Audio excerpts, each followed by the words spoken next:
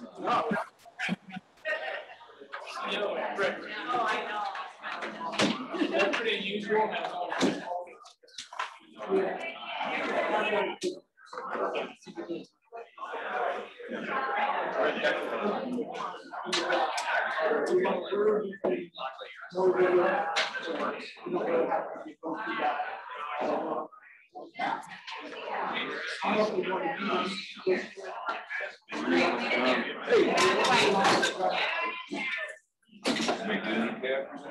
Yeah.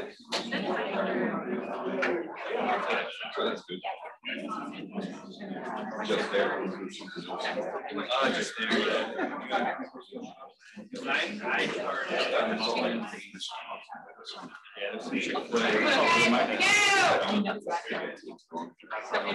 Yes. I am. Everybody, come on in. You know it's serious if I put on heels for the first time in 2 years. It's awful. We'll see how long they last.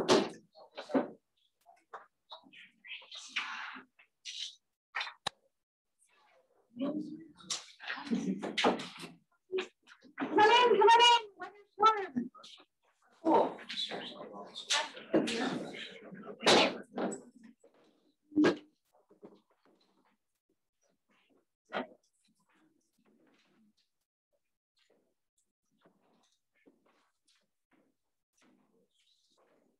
Come on, guys, there's some room up front here. I know, everybody gets scared.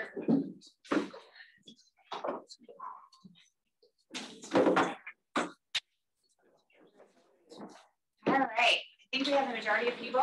It is 8:31 and we are ready to rock and roll. Welcome to the first in-person GovMates Institute in what seems like forever. I am wearing heels. I want you all to know that and appreciate it, okay? I am not hands, and that is devastating. I do have them. I will be putting them on as soon as we are done with this. So my goal today is to make it through, not stumble on my heels that I haven't worn in 2 years, and to get into my yoga pants as quickly as possible. So here we are, right? So if you haven't figured out, I am Stephanie Alexander, and I'm Katie Billick, and we're the co-founders of GovMates. And we are super happy to see you all in person and doing the thing, all the things. We're also happy to have folks virtually on Zoom.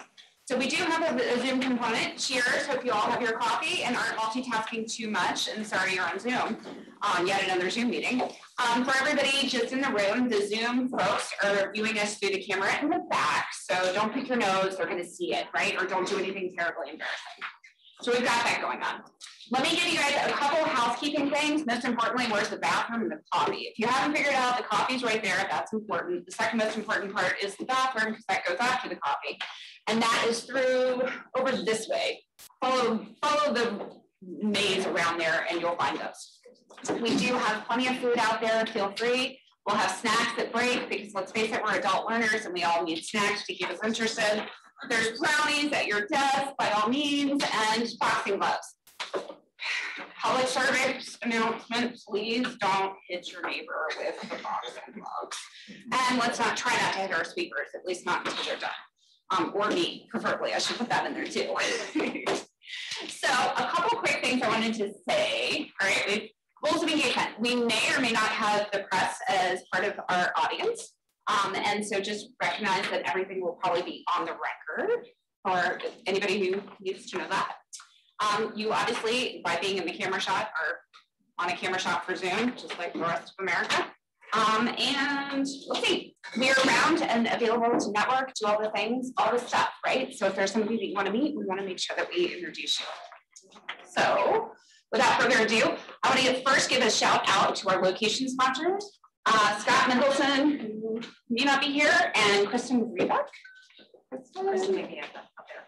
Who might be out there, so they got a shout out. Hello. I also wanted to shout out to our boxing glove sponsors, which is M&T Bank, specifically John Haley and his team. Did I just screw up his last name? All good. Thank you, John. Albert. You know, good way to remember it. Coffee, more coffee. Here's why we like John. A, he's a badass banker who buys boxing gloves, and B, he has booze. So he has a couple of bottles of some fun stuff. I don't even know what it is. And we'll be doing a drawing at the end of the day. So for the end of the event, if you will. So you guys can find John outside after we start our speaking, and drop your business cards in and hopefully win a bottle of something. What is it, John? What do we have? Got a bottle of scotch, bourbon, and tequila.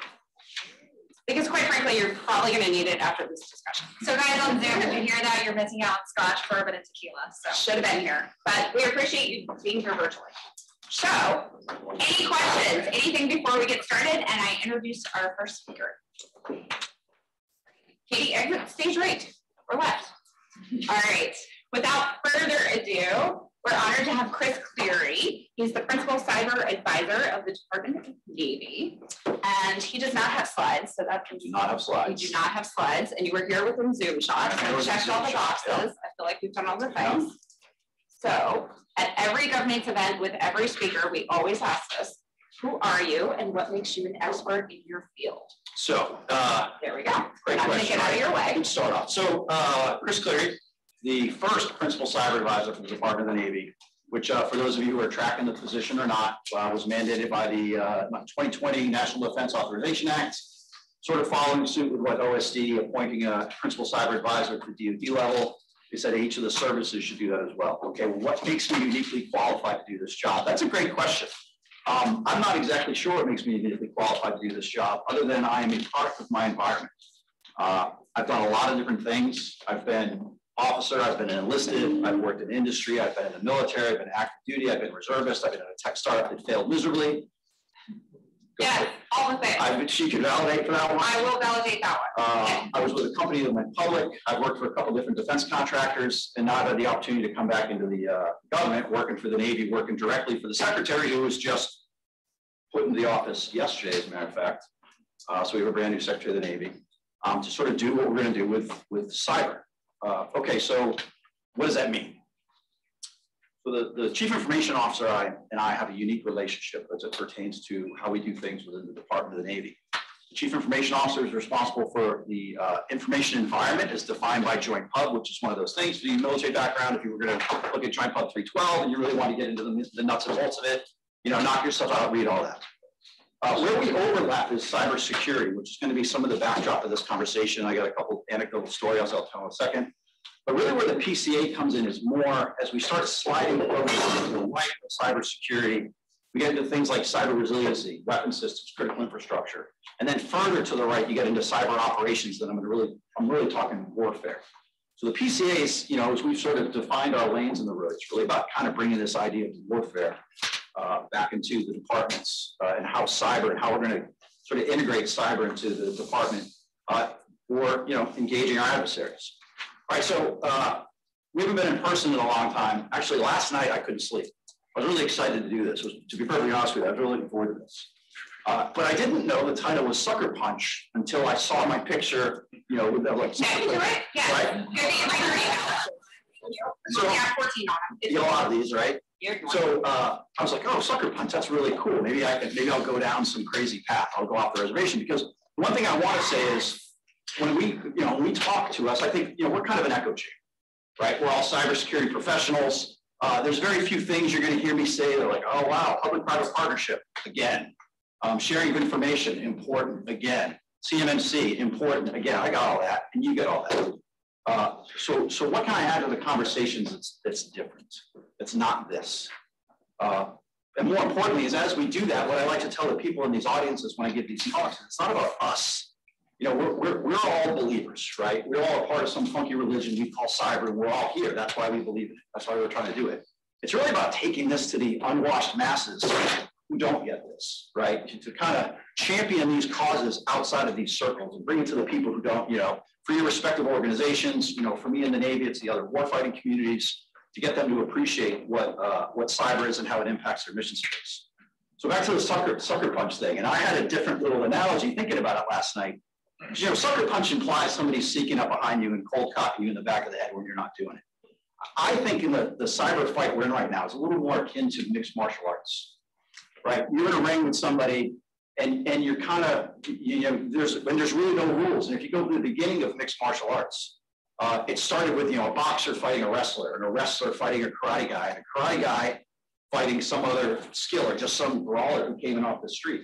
And what you saw is mixed martial arts over a period of time pretty much morphed into what it is today, which is, for those of you who are familiar with the art, it's kind of an art between Brazilian Jiu-Jitsu and Muay Thai. Muay Thai being the striking component of it, Brazilian Jiu-Jitsu being sort of the grappling side of it. But what's unique about the sport is you can defeat your adversary one of two ways. You can knock them out, which is cool. That's what everybody likes seeing, or you can get them to submit. And I think we're really in a fight where we're kind of in getting submitted. So I spent a year at the Joint Special Operations Command. Actually, they were really into this fighting program. I used to do it. It was really cool to learn some of the mixed martial arts things. And where guys were trying to help me, were like, Chris, you're a big guy. You know, what you do not want to do is go to the ground with an opponent who knows how to grapple on the ground, because you are going to get submitted. And which was true. When I was learning to do it, I just wasn't quick enough. The best that I could do was prevent from getting wrapped up. I got better, but I was never really good at submitting my opponent. And I think that's where we are right now. We're basically in this prolonged fight with our adversaries, trying not to be submitted, trying not to tap out. So why do I say all that? Because I think we're in a warfare continuum. And you hear a lot of discussion right now about this continuity of conflict, right? This competition continuity, which says there's sort of three different phases you find yourself in with your adversary. And what's strange is you can find yourself in all three phases at the same time. You're either some sort of cooperation. You see that through our nations as we do, you know, humanitarian aid after there's a hurricane or a tsunami. You can find yourself in competition below the level of armed conflict, or you can find yourself in conflict. And there's studies where if you look at like things that have happened in World War II, or you might even think things that happened in the Middle East, we can be at all three situations at any one time. So again, why is that important? It's important because this is the fight that we're in. When people talk about warfare and the warfare continuum, one of the things that we think is we're not in conflict. I think our adversaries think very, very differently about that. And we have to change our way of thinking because of it. Our adversaries see conflict differently. Our adversaries' conflict is, and I go back to, Naval Academy guy, graduate of the War College, and all those unique things. And this idea is, what is warfare? What is war? We're taught to see war through this idea that it is conflict. It is the engagement of two masses. It's about the defeating of your adversary. Well, if you go back to Clausewitz, Clausewitz and Mahan are the things that we learn in the West, right? It's about defeating your adversary. It's about getting your adversary to succumb. But war is simply about getting your adversary to comply to what you want them to do. We've seen that traditionally through this idea of armed conflict. Well, then now that when you start walking it back a little bit and you start looking at the way our adversaries are engaging us, it's always about armed conflict. It's just about conflict. And you look at the fight we're in right now. Look at the things that they're doing non-kinetically to impose cost in the way that we do business. If you think of this from a large strategic sort of grand plan, that's all part of the design. How do I keep you from going to conflict, but how do I get you to expend resources that takes money and time and effort away from things that you would probably prefer to be doing? When you look at our adversaries in the First and Second Allied campaign, if you look at sort of the Eastern philosophy of fighting, the Sun Tzu kind of model, one of the lines that I like the best as a former military planner, Sun Tzu said, first you attack your enemy's plans, then you attack his alliances, then you attack his armies, and finally you attack his fortified cities. Again, look at what our adversaries are sort of doing to us to engage our plans. We also in the West have learned conflict through the ways that we all grown up: chess, checkers, poker, football, basketball, baseball. The objective that we've all grown up with in the West is to get the king, take the checkers, take all the money, score more points with these defined rule sets. The Chinese play a game called Go. I don't know if anybody's familiar with Go. Anybody heard of Go? And I just started playing it online just recently, just to sort of figure out this game. But Go is not a game of dominance. Go is a game of envelopment. Over a period of time, you envelop your adversary. You just outmaneuver your adversary. It's not about defeating him. It's about outmaneuvering him. Again, look at the ways that we're engaging with, particularly the Russians and the Chinese right now. It's not about conflict. It's not about, well, hopefully it doesn't get to conflict, but it's this game of maneuvering. It's this game of envelopment. And I think this is sort of the game they're in with the Chinese in particular as they maneuver around us. The fight that we want to have, or the fight that we're preparing to have, is the First and Second Island campaign in the defense of an invasion in Taiwan scenario. I don't know if that's the fight they want to have with us, or if it is the fight they want to have with us, they're preventing it, or they're trying to avoid it by doing all these other things. So now we talk about supply chain, and maybe the root discussion of this conversation. So there's two more books that I'm a big fan of that have sort of shaped my thinking, and this is how I try and take this knowledge back to the Department of the Navy. One is a book written by 2 Chinese colonels called Unrestricted Warfare, written back in 1999 after the pretty much their observation of how we conducted the first Gulf War, and sort of their lessons that they observed, the way that we fought, the way that we learned how to do joint operations in particular. And what they derive from that is when they start talking about, this idea of unrestricted warfare is the first rule of warfare is there are no rules. I'm not going to choose to fight you the way you want to fight me. See the sort of comments I made about Sun Tzu. Then you flip from there to this other book written by Graham Allison, which is like, I'm a big fan of it, is this concept of destined for war. Are anybody familiar with the Thucydides trap construct? It's one of my favorite things, right? What Thucydides trap is Thucydides, a Greek philosopher after the Peloponnesian Wars, wrote the Peloponnesian Wars. He sort of coined as being the first historian.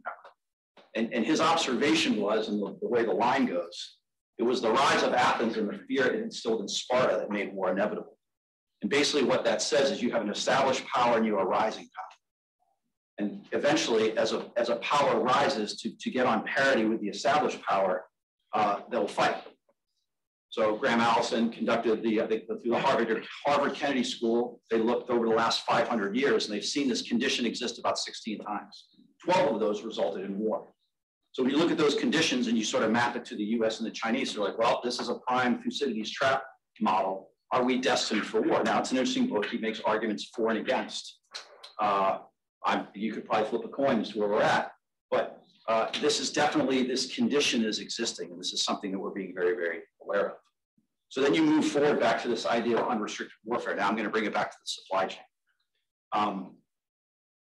In 1941, 4 hours after the attack on Pearl Harbor, President Roosevelt issued an order that said attack against Japan, or execute against Japan, I'm sorry. And basically what that was the order to conduct unrestricted warfare on the island nation of Japan, which is to go after basically commerce raiding and maritime shipping. What's interesting about that is in 1918, before that happened, after the Germans used unrestricted warfare against the British, sinking the Lusitania and the Essex, another one, sorry. There was a period of time for about 20 years where we tried to ban the submarine. The US was one of the leading champions behind outlawing the submarine, making it an illegal means and methods of warfare. Well, obviously it didn't happen, but we did agree that we were only going to use the submarine in certain fashions. We still didn't subscribe to this idea of unrestricted submarine warfare, that the submarine was being built specifically to engage, capital ships of our adversary. It was built to engage, adversaries, carriers, and battleships. So even we subscribed to this idea that we wouldn't go after maritime shipping. But as soon as World War II started, we changed our philosophy almost immediately because we realized that that's what needed to happen. Again, map that back to what's going on right now. Map this back to supply chain, to intellectual property, commerce rating. Our adversaries are getting really, really good at that. Our adversaries are saying, this is the way that I'm going to engage my adversary, is I'm going to impose costs on him over time, the similar way that we would go after maritime shipping in an actual conflict to reduce the resources that adversary has to fight with. And I think this is one of these things we got to observe, which says to the defense industrial base, to critical infrastructure, to supply chain is again, I'm saying the military is not the target, or at least not going to be the first target. You guys are the target. You are the soft underbelly that's going to prevent the nation from being able to execute what it's asked to go do when it's time to go do it. Now, the U.S. government's making some really good actions in addressing this and getting after it. The executive order from the president is one of those ways. And there's nothing in the executive order that I fundamentally disagree with. They're all the right things, but we are imposing costs on ourselves to respond to those things and making, again, our adversaries sort of, hey guys, this is what I need you to do. The last book, and then I'll be open for questions, because again, I have a million of these little talking points that I use, and I cherry pick a half dozen of them or so when I give these talks. I could literally stand up here and talk all day about this. It is my favorite subject. The last one, because the CNO likes to use this, is Moneyball. I'm sure everybody's seen the movie. I don't know how many people have read the book. But what Moneyball basically says is this idea of it was, it all got, the Oakland Athletics, for those who read the movie, it was, hey, there's teams with lots of money, there's teams with not a lot of money. How do we take this little bit of money and build a winning team? And what they found is they got it all down to one statistic, and it was this idea of on-base percentage, right? That I could offset my lapses in defense with just a little bit of offense. And they used Johnny Damon as an example as a center fielder that cost them a lot of money. And when Johnny Damon left, they realized they didn't have $7 million to replace Johnny Damon at center field. And they assessed that the next best center fielder they could put in center field over time would cost them about 12 runs over the aggregate of a season. But they said, I could offset those 12 runs with finding people with good odd-base percentages that I can get for dirt cheap. And this was this whole idea.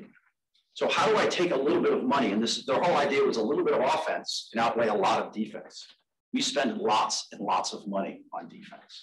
Our Department of the Navy is investing in offense, but the cost of doing an offensive cyber attack or those things is significantly less expensive than building a forward-class aircraft carrier or supporting the Joint Strike Fighter program. I think our adversaries have figured that out.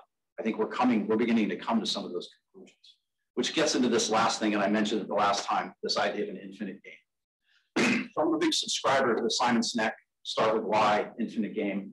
I'm a really big, that's one of the things that shaped my thinking. And we are in an infinite game. For those of you who are unfamiliar with the construct, and I'm going back to sort of the football, basketball versus go kind of analogy, is, traditionally the games that we play have players, have rules, have beginnings, have endings, have defined set of standards of what constitutes a win. More points, take your money, get your chess pieces, whatever. Well, an infinite game, the rules can change, the players can change. And the only way that you fall out of an infinite game is you either lose the resources or will to continue. You could kind of map that back to the Cold War, what we did to the Russians. They sort of lost the resources to continue the way they wanted to continue the fight. And they sort of sat on the sidelines for a period of time. So, warfare is an infinite game. There is no ultimate weapon that's going to come out that's going to stop warfare. Cybersecurity, cyber is an infinite game. There's no tool that's going to come out that's going to stop this. Zero Trust, I'm a huge subscriber of Zero Trust. I'm a huge believer in it, but it is not the last thing that we're going to go do. We're not going to roll out Zero Trust and say, guys, we fixed this problem. We got to move on. The only way that we get to this, ultimately, I think playing this infinite game mentality is the same way we would look at, if you were building a home today. You don't ask for central heating or electricity or water in a home. It's just the way they're built. But yet we're still in this model of ensuring that security gets mapped into everything that we do. It shouldn't be an add-on. It should be just that's how you do things. So we start thinking about, particularly in the Department of the Navy, how we spend money or how we export, how we expend resources for cybersecurity. Well, it's one of those things we can quantify right now because I can say there's program A and we spend X amount of dollars on cybersecurity. What we're hoping to is in a couple of years, I don't really see that there's no separate line item for cybersecurity within the development of a weapon system. It's just a requirement of the weapon system. A requirement of a ship is that it floats, right? That's not a design specification of a ship. An airplane needs to fly. It's like airplane must fly. Well, yeah, it's an airplane. But the difference is when you look at warships and merchant ships, there's a lot of things that they share in common. Actually, you could say 90% of a merchant ship has the same characteristics of a warship. But one of the fundamental design characteristics of a warship is somebody's going to think about putting it at the bottom of the ocean. It has additional things built into it to ensure its survivability. Not only weapon systems, but additional damage control systems and defensive systems, knowing an adversary is going to want to engage this through some form of kinetic warfare. We've got to get that mindset. And when I talk about the way that we build networks, as a guy who sat in both the commercial world and the government world, is we have to start thinking about building our networks the same way we start thinking about building warships if these networks are ultimately the things that are going to be attacked. An Arleigh Burke-class destroyer is not a COTS piece of equipment. The Joint Strike Fighter is not a COTS aircraft. But we seem to think that through going to industry and getting a lot of COTS equipment, we can just piece it together in such a way it's going to be resilient or be survivable as a means and methods of warfare.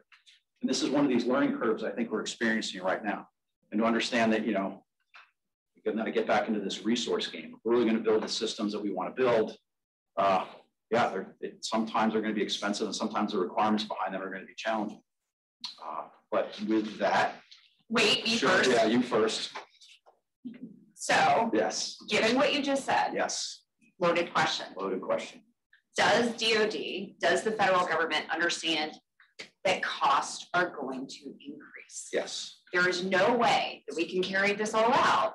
And most of the people in our audience are small business contractors. You used to be a small business contractor. I mean, And this means we have to add it to our bids. We have to add it to our G&A. We have to add it to whatever. Is the government really willing to pay for it and not just talk about it? Well, at the end of the day, they're going to have to, because if that's the cost of doing business, they're not going to like it. And I think they're ultimately see the cost that they've imposed in the environment with all the additional requirements. And so there's a general that Lieutenant General Schmidl, he was the deputy commander of Cybercom a couple deputy commanders ago.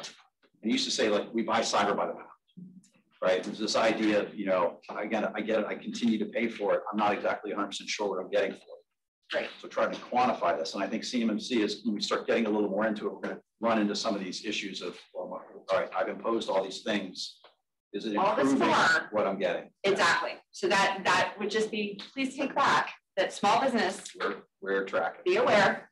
Okay, let's ask a couple quick questions, and I'm so sorry, you guys. We have 6 minutes, and I'm keeping us on flight and on schedule. You had your hand up first, and I totally cut you off, so you get to go first. Not at all. Thanks. You saw, I acknowledge the wisdom in reef points. It's almost like this. You can see it, right? It's one of the strategies. Nobody ever defended their way to victory and pay attention to choke points, and every cyber node is effectively a choke point, right? Sure.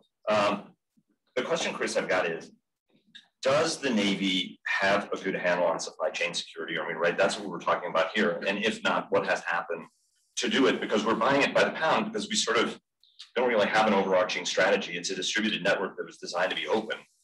And yeah, well, that's how it works. Yeah, so there's many supply chains. There's a supply chain of how we bring on, let's say, software, and then there's a supply chain how oil gets from, or petroleum gets from point A to point B. So logistics. I think the Navy would put it in this term of, logistics is one side of the coin, supply chain is maybe the development of some of these things might be the other. So yes, but they understand that as one of our critical vulnerabilities in any of these fights, particularly when you're looking at 7,000 miles of ocean to cover. Sir. Yeah, so if we know supply chain is probably one of our biggest vulnerabilities, right? Because on a lot of layers, when you get it, right? So software. Make sure you speak loud. Yeah.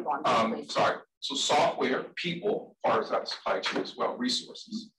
So if we know it's a problem, the issue starts with commercial, right? Because we're the source of the supply that's coming to the government. So how does the government marry that? How does the government help solve the entire problem, military, help solve their entire problem with commercial, with industry, knowing that the military is going to be the consumers while the industry is the supply. Well, so that, there's lots of individual initiatives like DevSecOps, right? How we're going to try and validate all the requirements that went into the executive order that said, the validation of that security is built into your software. My running joke with, SolarWinds, I get a kick out of, when we all begrudgingly have to go to, the hacker awards and, politely clap as the Russians go up to accept their award for the SolarWinds attack. And so as a military planner, where I cut my teeth, you have to tip your hat to what they did. I mean, you can't not but respect it. But that just wasn't something they cooked up in the, that was a deliberate, dedicated, thought through, resourced, supported, advocated, all those other words, whatever happened in the back room of some skiff in, Moscow. Hats off to you guys. Well done. You can't do anything but respect it, and then try to learn from it. And that's what we're doing. But it's going to say how hard this problem is. And SolarWinds absolutely is showing up in a couple more times today. I promise. We'd be remiss if we didn't. To go back to your strategic analogy, the U.S. seems to be in the cyber realm, staying in the submarine only against capital ships model, where we'll attack Iranian centrifuges, we'll attack some other state actors, but we don't go after Alibaba, we don't go after Russian pipelines, we don't go after the commercial assets where China and Russia obviously go after ours. So I'm going to choose my words carefully because Vago is filling notes furiously on the front. On the record. So Chris Cleary, the individual, as a history major, because I failed calculus at the Naval Academy and I was forced to go down the history route if I want to graduate, has now. That's not that bad.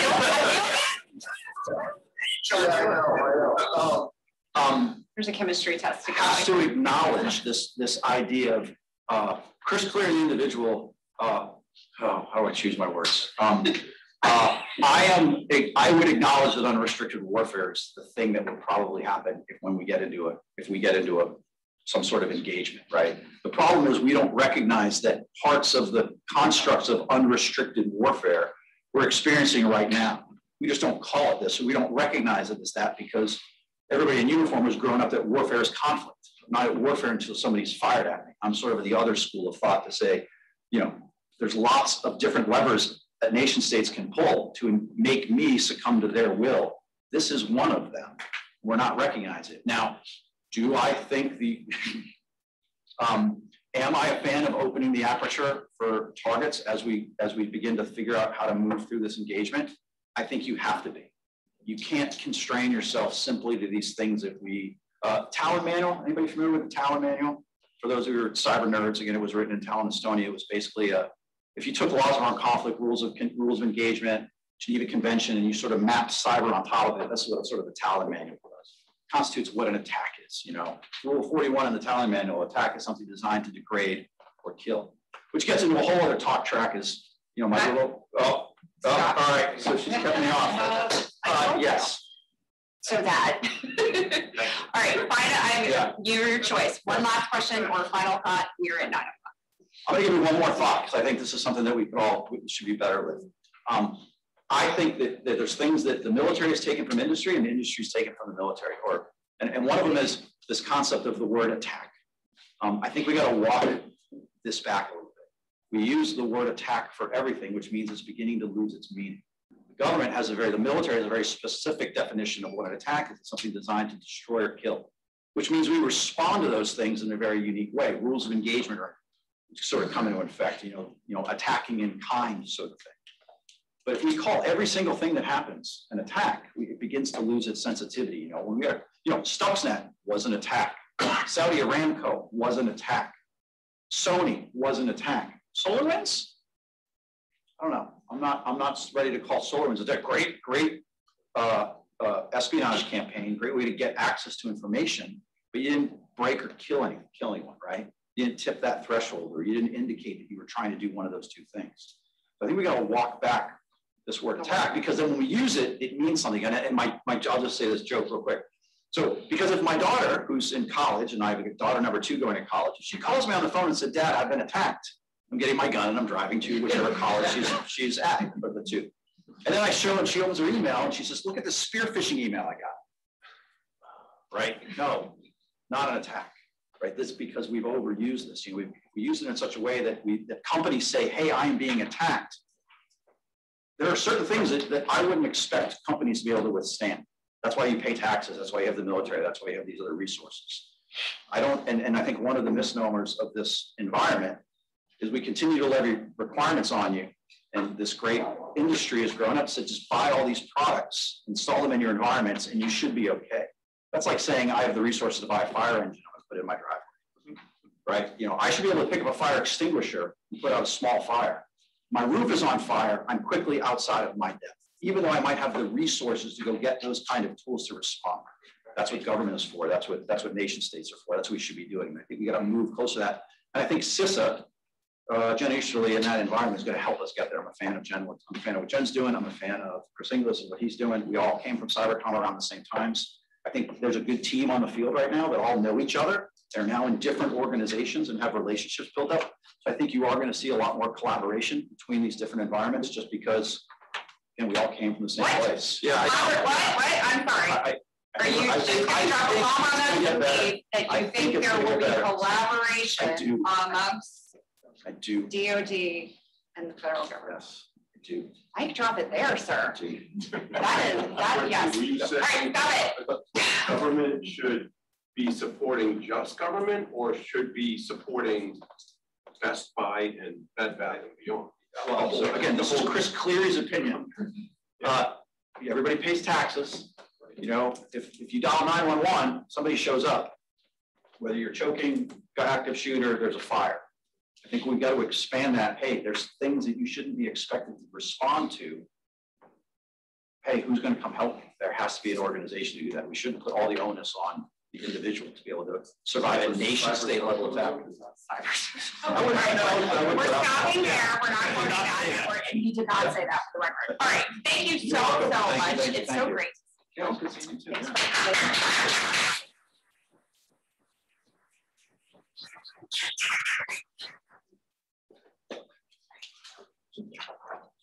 All right.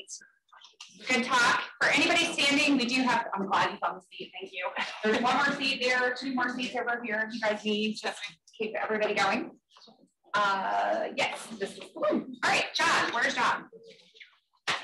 Guys, I can't explain why there's a big hole in the middle of a freaking conference room other than this is the worst plan. Like, I'm sorry I can't see anyone over there because there's a big hole in the middle, but here we are. So pretty sure they didn't design it.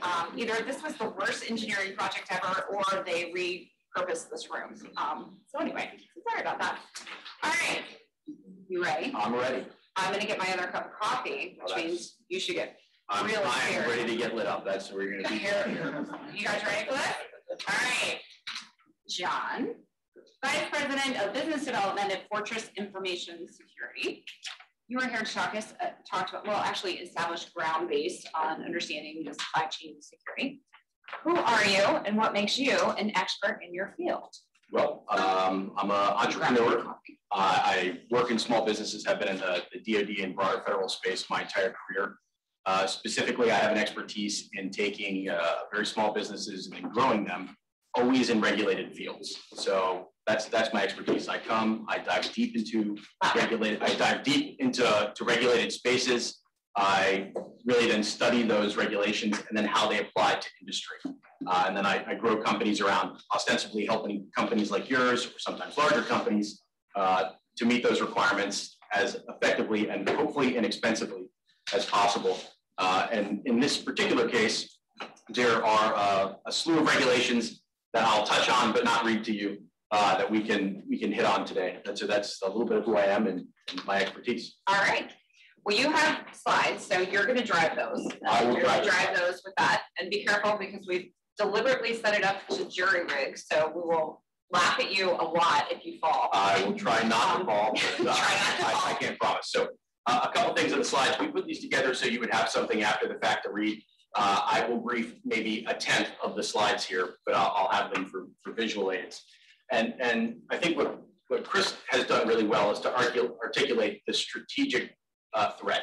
And I'm sometimes a little bit more blunt than he is. When it comes to supply chain, we are losing. We are losing badly.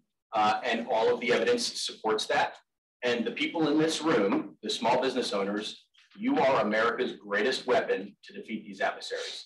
The practical reality is the era of big companies innovating has concluded. Small companies innovate. Small companies create the weapons and defensive tools to keep our country safe. And as a result, you are the primary target for the majority of, I don't know if we want to call them attacks, but espionage and things of that nature. As a result, we sort of, as a group, have a unique responsibility to make sure that we can continue to defend our way of life from an adversary who's very intelligent and pernicious, but also understand that we need to do that, make your bed first before you try to save the world. And that's so I open with this question. That's ominous. Okay. Can you spot the risky product? I can't, but I promise you that one of these devices is bad, the other one is horrendous.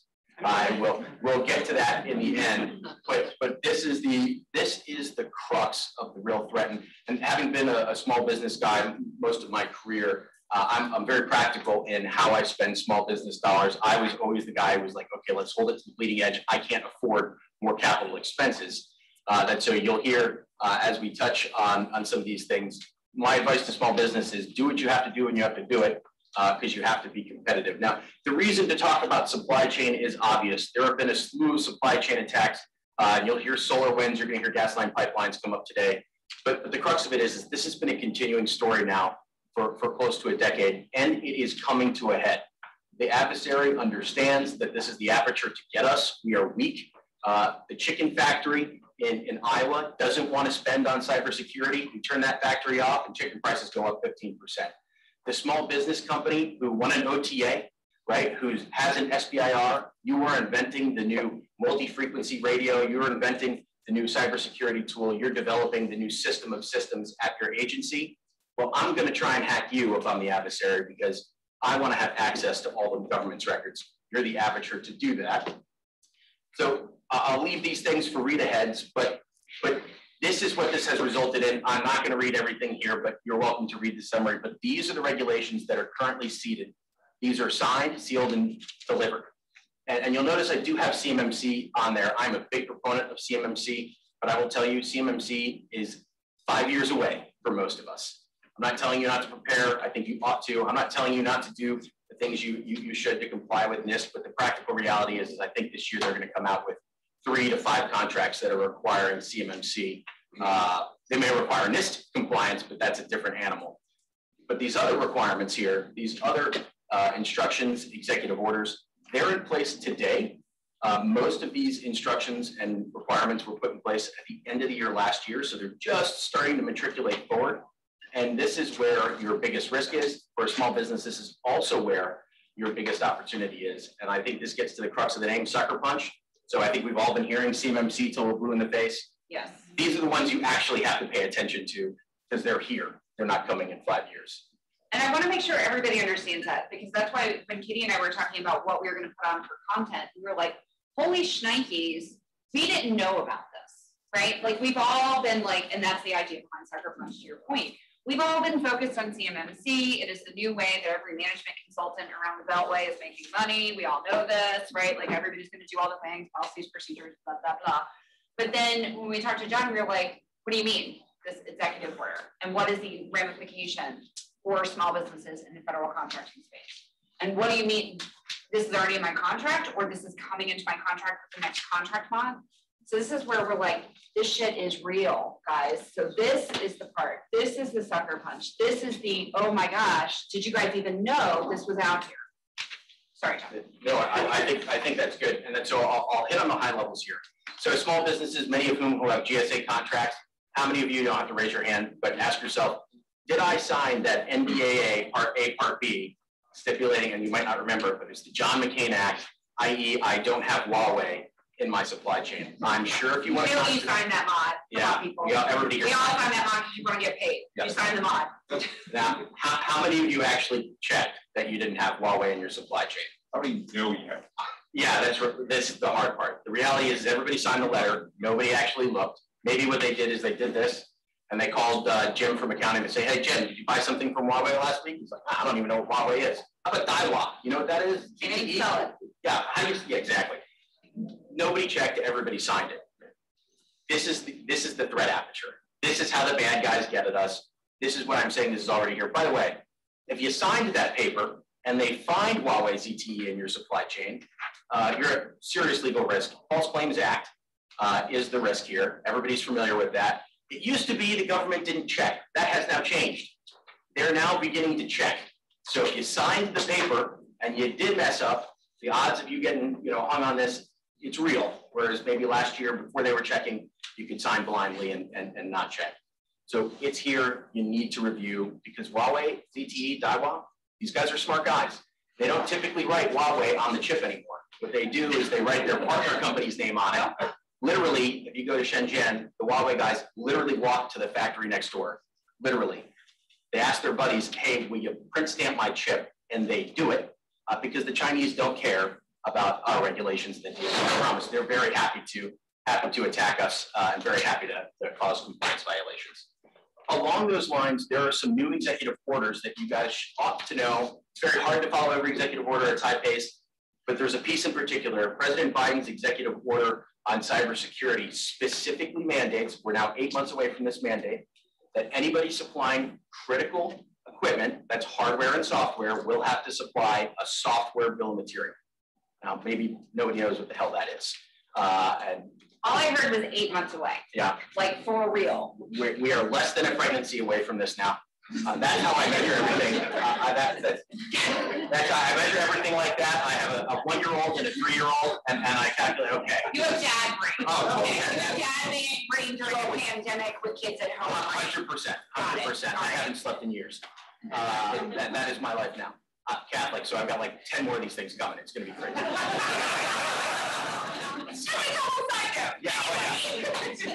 And so we're now less than a pregnancy away from this thing. And what is this? Well, a software bill of material, and there's experts here who will dive into this more. I'm going to give you at a very high level. You need to give the ingredients in the software that you are supplying to government, right? This is just like, hey, listen, when you go to the grocery store and you pick up a Coke or a Pepsi, you turn it on. Listen, I can't read any of the words on there, but Gum Gorbum is in everything, right? You know that it's there, and they have to supply that. This same ask is now being placed on the entire federal aperture, all the DIB, all of us here. We now will have to supply these for critical components.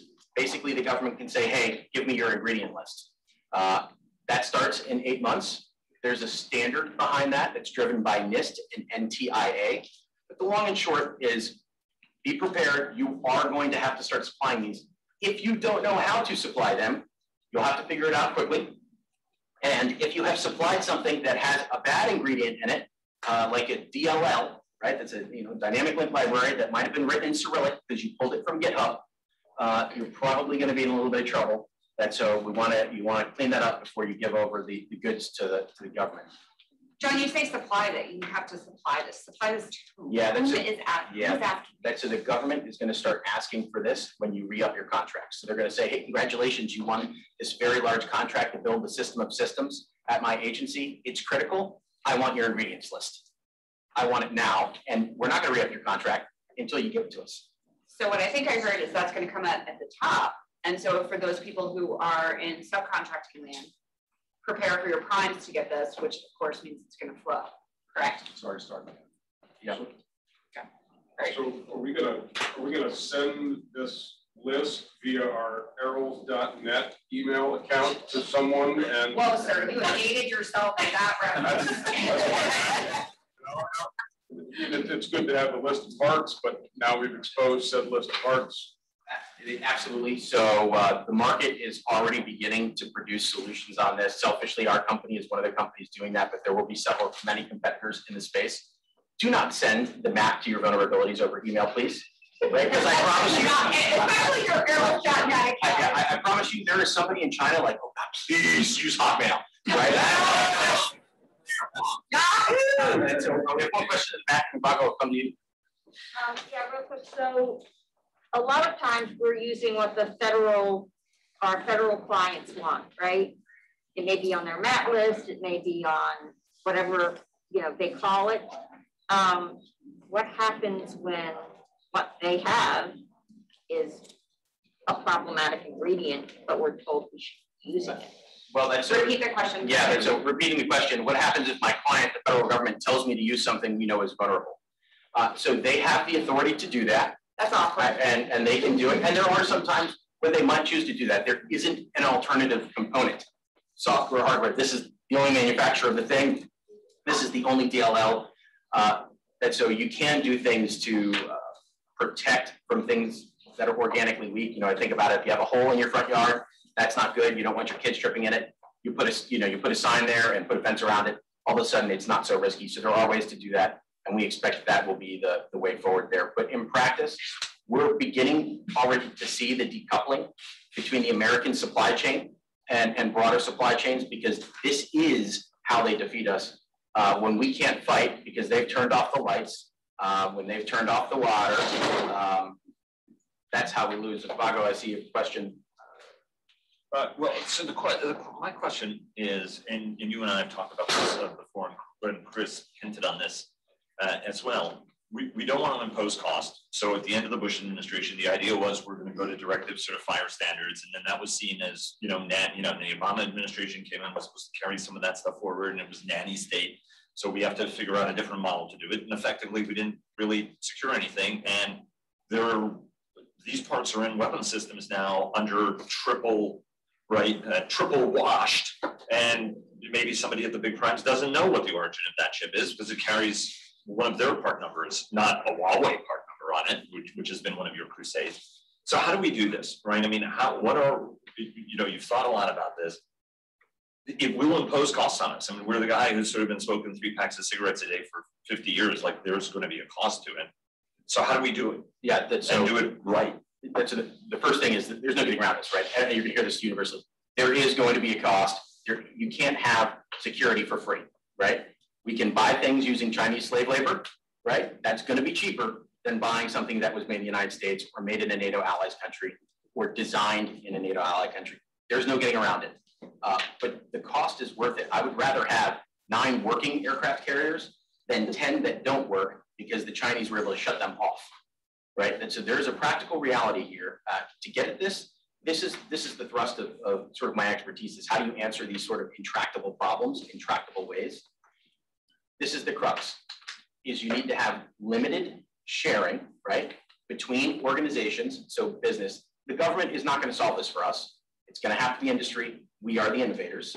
So how does that work? Well, my prime is now asking for the components I've supplied to this big system, right? As a small business, I don't want to bear that cost up front, but I want to bear it as part of a contract. And so there are marketplaces currently being built to support this.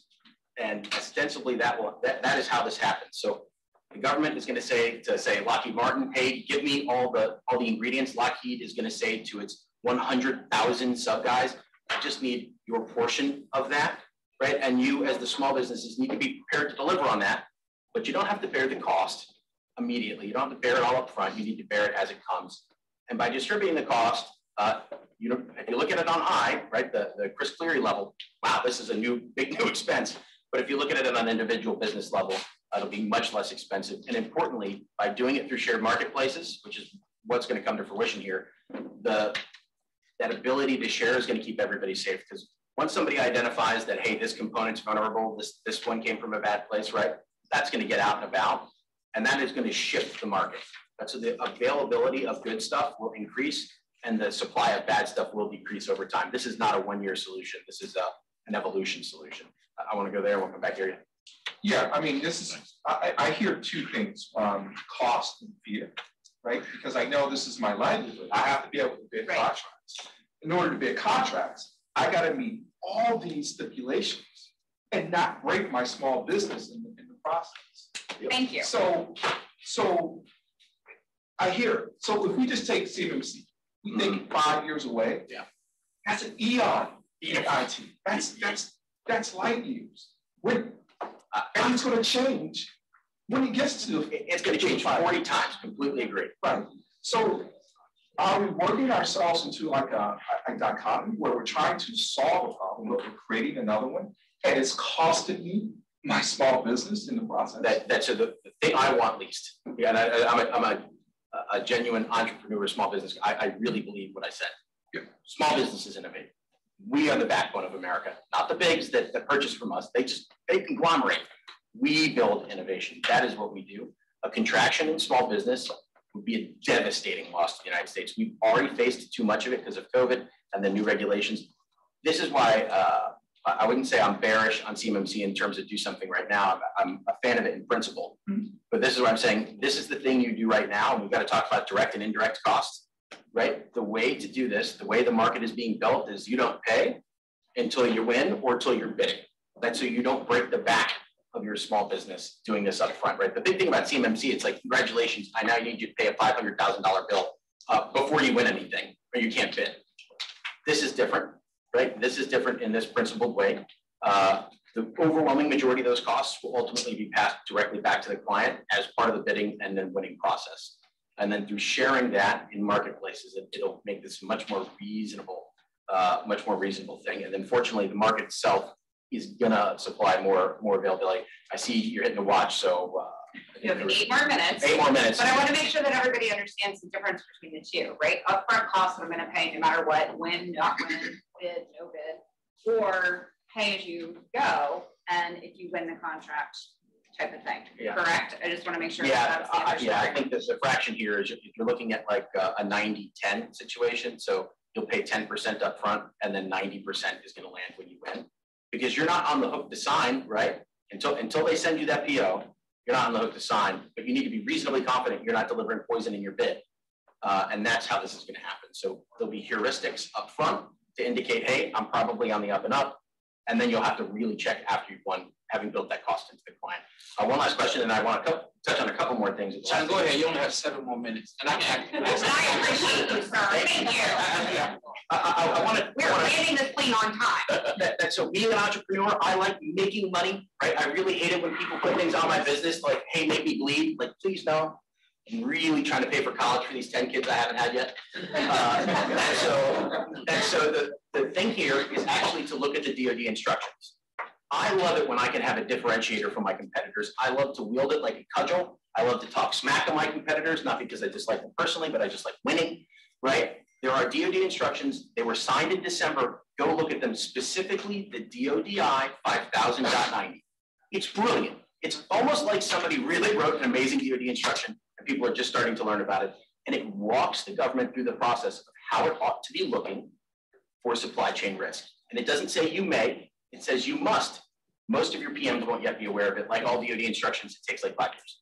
But they're starting to become aware. And if you educate your prime, the person you educate your government client on this, you can wield this to improve your P-win. This is how you do it.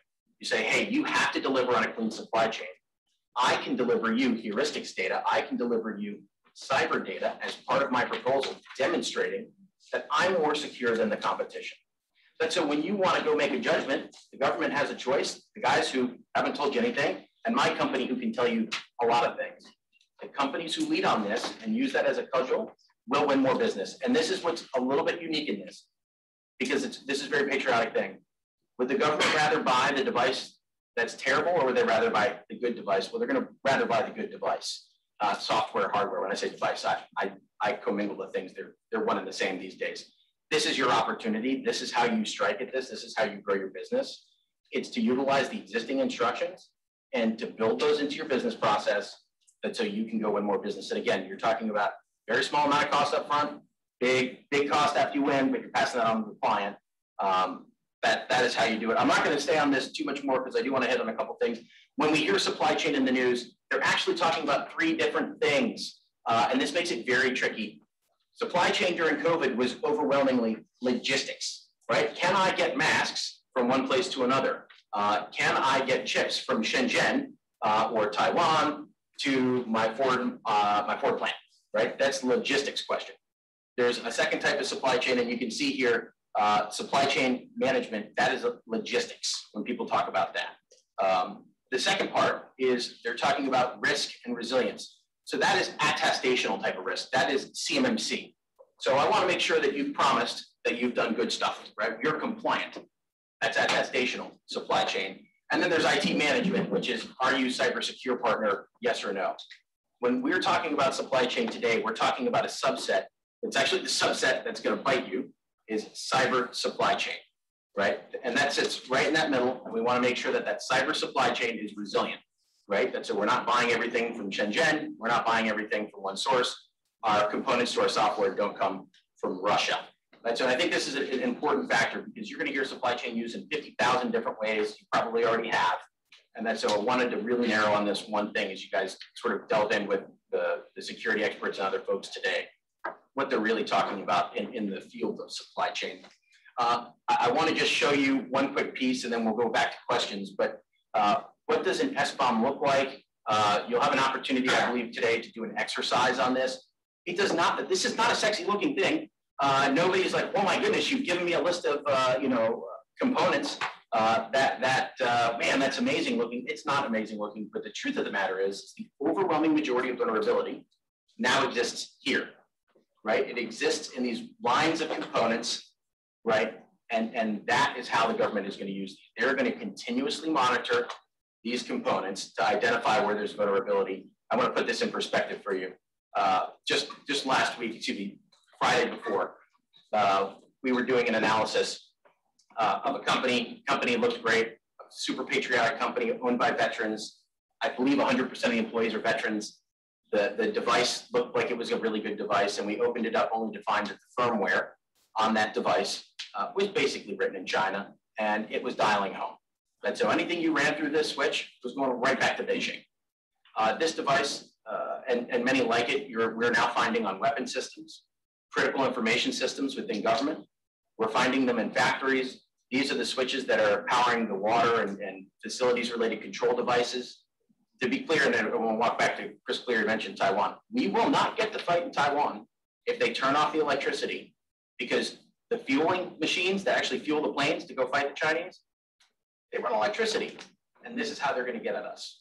This is how they strike, is they want to physically turn off our ability to fight. They want to steal all our data so they know what that fight looks like. There are some new standards here. Smarter people than me are going to come up and teach you about them. But this SBOM standard is really driven from NTIA, being managed by NIST. They currently have 3 recognized formats for that. The market will help you to coalesce around it. But be aware, when we talk supply chain, we're talking cyber supply chain. We want that to be resilient. That's what the instructions are telling you. And of all the bill of materials you'll be supplying soon, the software bill of materials is the one that's going to bite you the soonest. You're 8 months away, less than 1 pregnancy. So I'll pause there. I'll pause there and see if there are any further questions. And knowing you only have 1 minute. I got 1 minute. So if we have any further questions, we'll take them with the 1 minute. I'm not a cyber guy, but I am a gearhead, and I perceive CMMC to be the catalytic converter of the 2020s. And there are going to be some folks who will spend the time and effort to put on a new catalytic converter on their 68 Buick. And then there's going to be some that will sell it for scrap. Talk to us about the effect on small business as the extreme cost, without a lot of great talking points coming from the Pentagon and others in terms of return on that investment. Tell us how that's going to come down, because we have the White House that says we want to do more business with small business, but then there's this, and tell us how that's going to go. Well, the 2 things are absolutely in conflict, and again, that's so when we talk about CMMC, right? That is, hey, small business, you bear a giant cost, and if you don't, then you can't play. That will contract the market. I believe for that reason, there are going to be some substantial changes on CMMC. I can't get into too many details, but in specifics, we briefed, literally my company briefed the White House on the 19th on this issue specifically. Although the president wasn't there, we know that the president is actually receiving a written version of that brief himself. We briefed the Senate Armed Services Committee. We did the Republican side this week. We'll be doing the Democratic side early September on this issue specifically.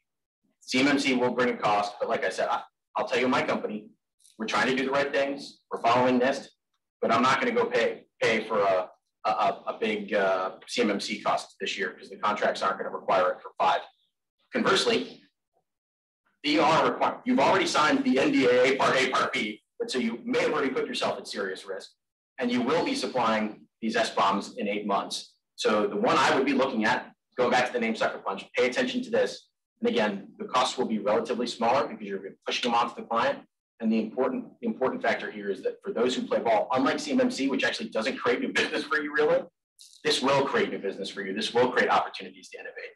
Because if you're able to identify, hey, this is a poison part that everybody's pulling from GitHub, your company creates the safe American alternative, you now have a monster market, because the entire government is going to be looking to replace that component. Small business is the most adept at doing that. That's the big opportunity here. So hopefully that kind of strikes at least my view of the market and what I hope to see come to fruition. Thank you, John. Sorry, and you will be around, right? All day. I'll be around. Barbecue, beer, all the things. So please come talk to John. He needs friends. What? It's true. I'm just saying. Come on. All right, Carl, come on up. Next, we do a quick slide change. Everybody's still awake.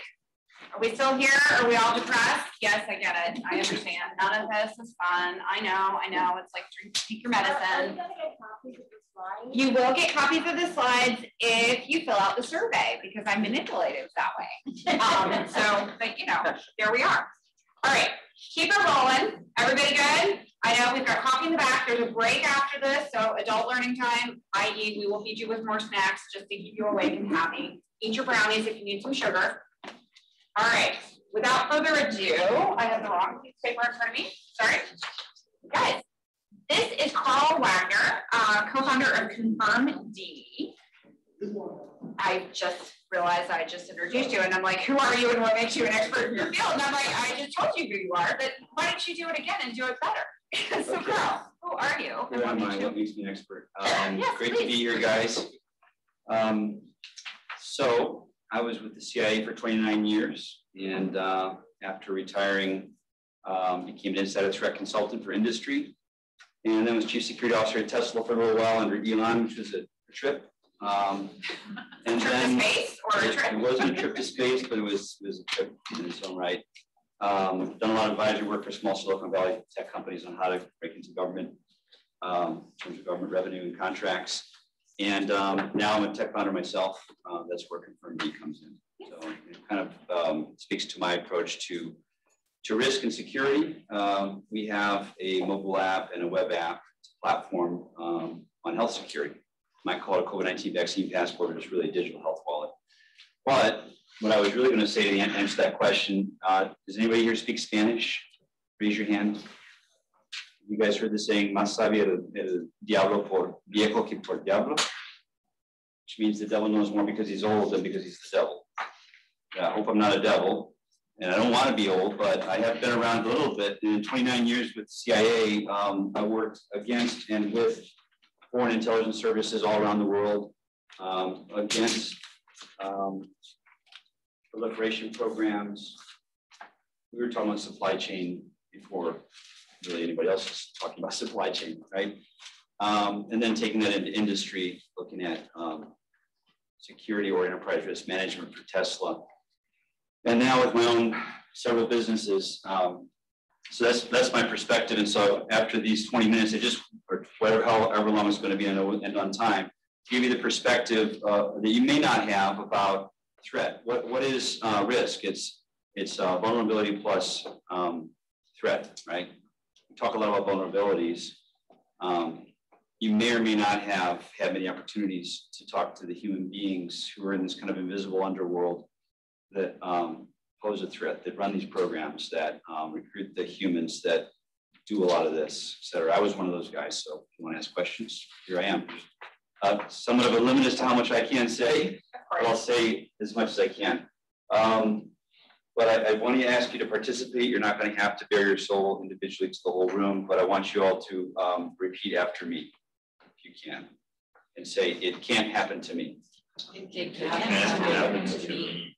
That's pretty good. All right, come on, guys. Pretty good. It can't happen to me. It can't happen to me. Okay, good. Well, that's something I've heard from a lot of the CSOs that I dealt with when I was at Tesla, and but obviously that's not going to be what I want you to say towards the end of this. That's what maybe a security officer would say, but we want to be enterprise risk managers. We actually want to be enterprise risk leaders. And that probably is you in all of those hats and roles in your small companies, right? I'm the enterprise risk leader in my company. We've got 8 people, and they're all volunteer except for the two of them that we pay. So I have to be the enterprise risk leader. And that means that I need to understand the threat. Now, I want you to say, Carl is the invisible threat. Carl. You got to put a face to it. You don't see these people out there. They're in their, respective intelligence service headquarters. They're in other guises and roles. Maybe they look like me, maybe they don't. Maybe one of you in here is one of them, but you won't see them. So see me and think about that. I am the invisible threat. So who are the threats that we think a lot of? We think of China and Russia. We're not talking about every Chinese, every Russian. We're not talking about people who are ethnically Chinese. We're talking about the state-sponsored programs of these countries. And I really liked what Chris said, what John said.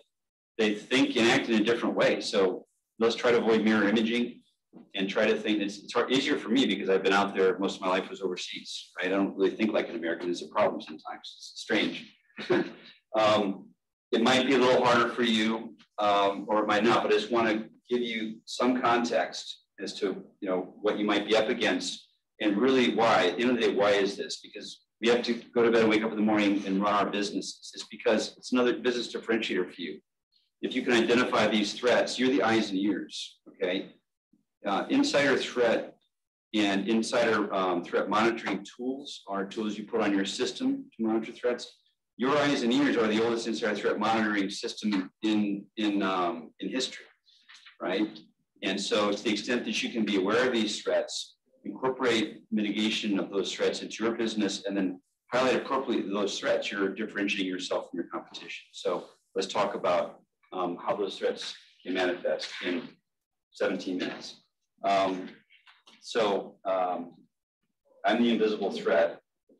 There's this whole subculture, right? Because it's a bit easier to understand when you think about the dark web. This is a very technical group, and we know that you don't really see software per se, and so you're better able to be aware of the threats. But the Chinese and Russian threats, you could say North Korean, Iranian, these countries are authoritarian and characterized by patience, pervasiveness, and perceptiveness. What do I mean by those three things? Long historical time frame, right? So they don't get you now, it's fine. They'll do seeding operations. Maybe there's students, and I'm not saying they're ethnically Chinese. There's American students who've gone to China who ended up, I ran the global counterespionage for CIA. It happened under me as my last job. I was chief of counterintelligence operations. You know, spies come in all shapes, colors, and sizes. But they're very patient. We're less patient because we've got to get things done. That's fine. You need to be aware of that patience and think in a different way about threats that might be out there. Whether it's patience in terms of the people they might put in front of you in the human supply chain, or patience in terms of these supply chain risks. You know, it's, we're going to set up a company to, over time, insinuate parts into the supply chain. They'll do it. You might not have the patience, but they will. They're pervasive. I mean, we know it, but just think through the implications of it. In these societies, you know, I can have the government come to my house here and I'm going to, you know, say, get the hell out of here unless you've got a warrant. That doesn't happen in China, right? So if you have a Chinese employee who's not even a US citizen and they're working for you, could they be a threat? Maybe they're forced to be a threat because their family is being pressured back home. Same thing with Russia, you know, and so you have that. You've got the fact that these companies have to do what the government asks them to do. You know, in some ways, we always say, "Wow, I envy China and Russia," right? Because they can do whatever they want to do. They snap their fingers, everybody jumps, and they have a very cohesive program. Well, that's great, but I don't want to live in a society like that. So I'm proud of the way we are. Just that we've got to step up and we've got to be more interactive. You have to be the eyes and ears to meet the government halfway. We know the government has to be the one to respond to these larger threats because no single company, large or small, can be responsible for offensive cyber operations, et cetera. But it's your responsibility. We can't on the one hand say, gee, I sure wish we were a lot better coordinated and look how the Chinese and Russians and you not participate, right? Plus it's good for your business, like I said. So they're pervasive. They're able to bring every lever into their programs. And the only way that's going to happen for us is if we participate. And then, you know, they're perceptive. They don't generally, when they do, we take advantage of it. As an intelligence officer, I would do that, fall, you know, down on mirror imaging. But we do. Well, they wouldn't do that because we wouldn't do that. That has nothing to do with it. That's what is that called? The fundamental attribution error, I think. Maybe that's mirror imaging, but get rid of all your assumptions, challenge your assumptions, and just realize that you know they're using different tools. That's why I really like how this discussion's gone about maybe the way to win the game is not to play at all. That's a line from that old movie. What was the name of that movie? Okay. That's right. Yeah.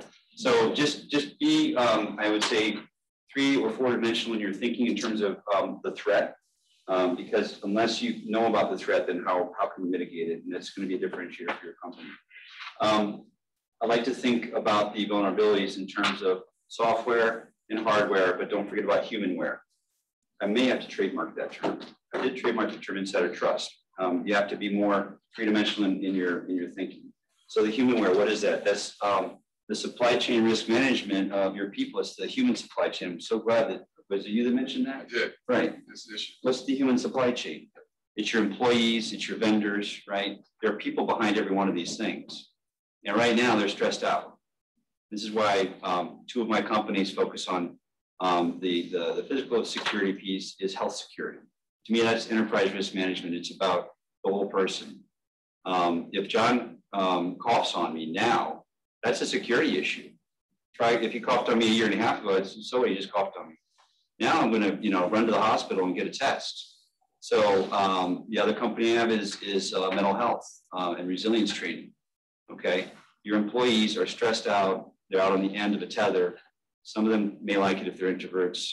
They don't deserve to be out there. They still need some human interaction. The extroverts hate it. And there's some vulnerability there, along with the increasing reliance on IT, right? And so the humanware, whether they're your people or the folks involved in your vendors, et cetera, be very aware of that, because that's where it all comes down to mitigating threats. I wish I could give you a lot of examples of all of our operations against the Chinese and the Russians and our, and our work with other services, et cetera, et cetera. I can't really get into all those details, but again, I can say it doesn't really matter whether you put a Chinese label on it, a Chinese government, a Russian, maybe it's, I hate to say it, but maybe it's an Israeli operation masquerading as a Russian operation. Maybe they put a little bit of Russian code into the malware to make it look like it's something else.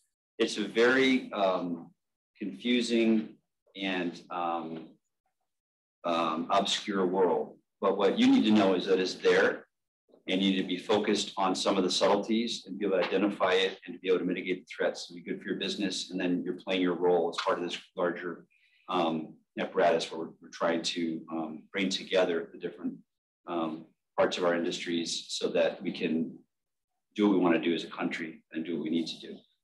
Does that make sense? Okay. So now if you conceive of things in that way, you're enterprise risk leaders. You're not enterprise risk managers, even. You're not security officers, you're enterprise risk leaders, because you remember Carl is the invisible threat, or this class of people are the invisible threat. I guess I can leave it there. I guess one last comment, and that is that the crown jewel discussion. Sometimes you're trying to protect the wrong thing, right? You need to know what are your crown jewels, because if you try to protect everything, you're protecting nothing. You probably can't protect everything. So when I got to Tesla, we had a crown jewel exercise, and it turns out we were pretty spot on, I thought. Later, about 2 months later, a gentleman approached me and he said, there's one thing here in architecture we're not protecting. And I said, well, we already went through that, our team, and that's not what we need to worry about. And he showed me how we were wrong, in that if you had access to this large body of data, you could actually characterize, you could get PII out of it. You could identify these are individuals' information and what it meant. So many companies don't even do the crown jewel exercise. If it's a risk to your business, if you're going to lose it, that's the crown jewel. Obviously, you can't protect everything, but also think about what the threat actors want.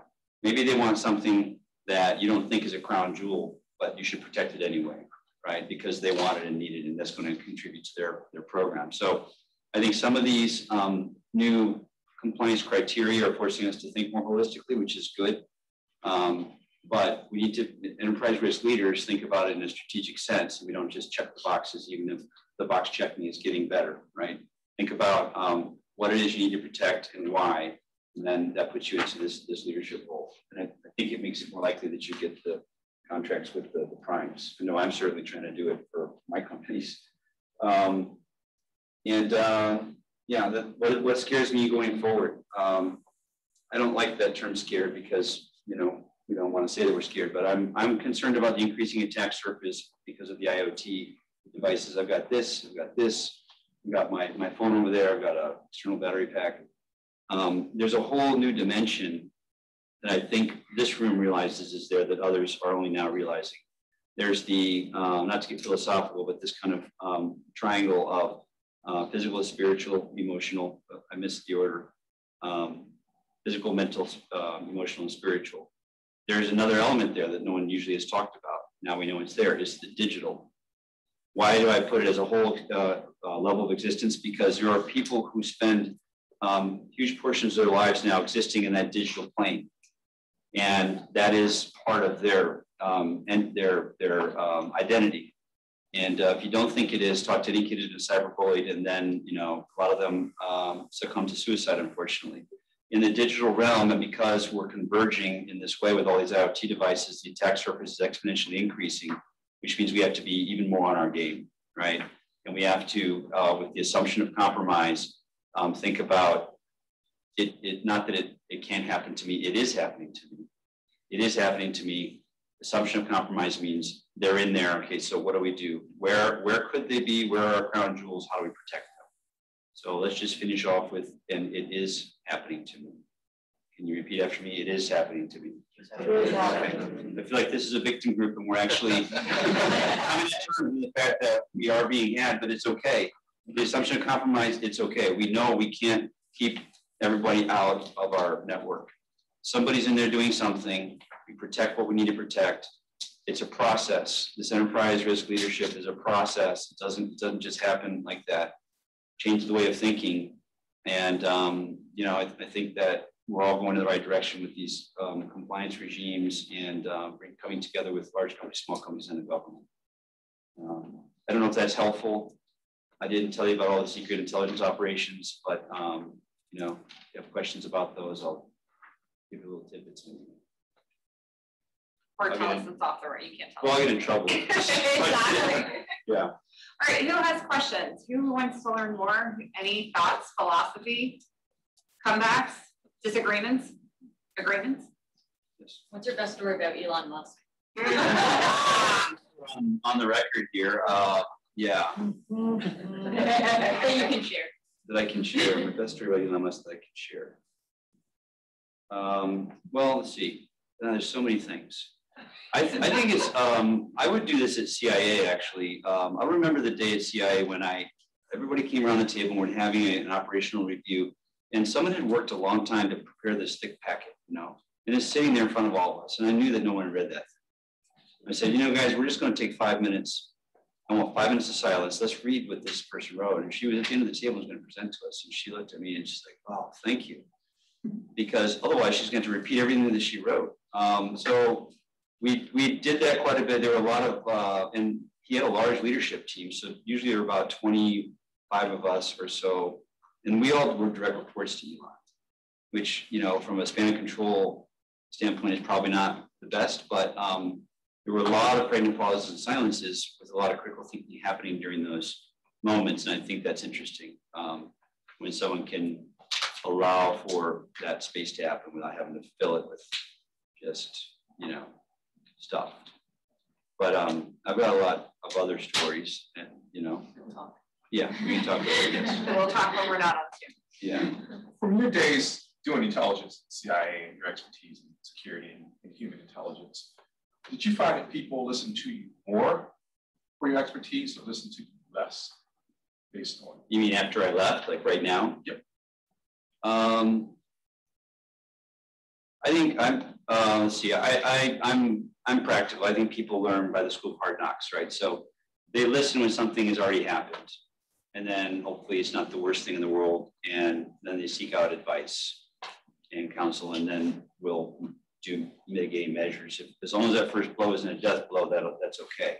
It's better to learn through the mistakes of others. I guess that's one of the definitions of wisdom. But, you know, I myself in my personal life have not been able to exemplify that necessarily all the time.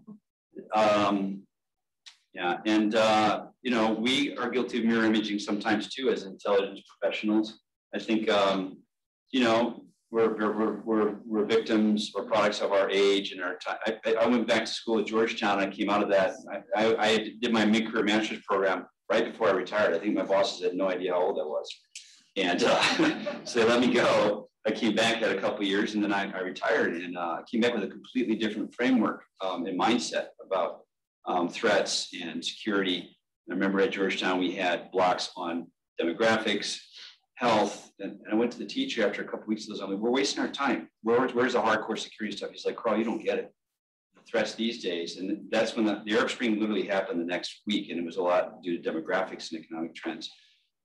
So I guess I'm just saying, take an old CIA guy, depending on their experience and what they do afterwards, and their insight, it may or may not be helpful. I think people wise people take in as much as they can, right?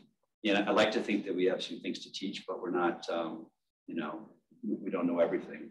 But we have one thing I did realize after, and how many have been in government? A lot of you guys were military, done tour after tour after tour, hopping all over the place. When I kind of came out of that ecosystem, now I'm in private industry. Small business is where it's at with critical thinking, but the critical thinking you get in the government, you know, I mean, I prepared to go to so many different places that at the end of the day, bam, no, you got to go here now. Well, what are you talking about? I just spent 6 months preparing to go to this place. You know, I know all the cases. I even went over and I met foreign liaisons. No, we need you in this country now. You're constantly remaking yourself, constantly learning new things. And those skills, the critical thinking skills, are what make you a good enterprise risk leader and keep you on your toes. So you can see a lot of that, see those same things I think about small business, constantly on your toes. That's why I love it. It reminds me of the CIA. I think being an entrepreneur is the closest thing to what it's like to be a CIA operations officer, because you have to solve these problems on the spot and things change dynamically and you just get thrown into something and you make it work. Any other questions? I hope that was useful. A little more ethereal than some of this other stuff, but I think we're on the right track here with where the discussion is going. And I'll be with you guys in the networking thing as well, trying to figure out how to get contracts and help us go where we need to go as a country. Thank you, Carl. I just wanted to make this one comment. Myself, I've come from the Intel community as well. Your thought process is dead on. I don't think there's a lot of thinking or concepts like yours out here that people are really paying attention to. And I think that's why it's quiet, because it really makes you think. And because everyone thinks everything's so digital. But there's someone, a mental process behind that digital means that we're actually fighting against. So thank you for that. Sure, thank you. Yeah, just remember with this proliferation of IoT devices and the exponentially increasing attack surface, that's like Christmas for intelligence officers. And so on the one hand, it's kind of exciting because we can be on the offensive side of that as small companies as well and bring new capabilities to the government. But on the other, it's a little frightening in that there's this whole underworld that most people don't really think about or know of. So forewarned is forearmed. Okay. I think the human element is the scariest part, right? And that's what it all comes down to. Yeah. People are crazy. Okay. Thank you, Thanks, Carl. guys. Thank you so much for teaching.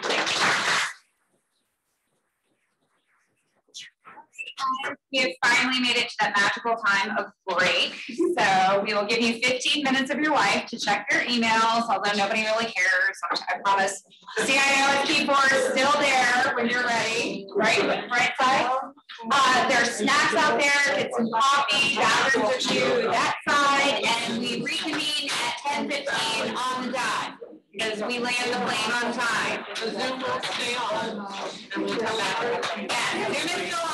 Please don't pick your nose in front of them. Thank you. We're solidified.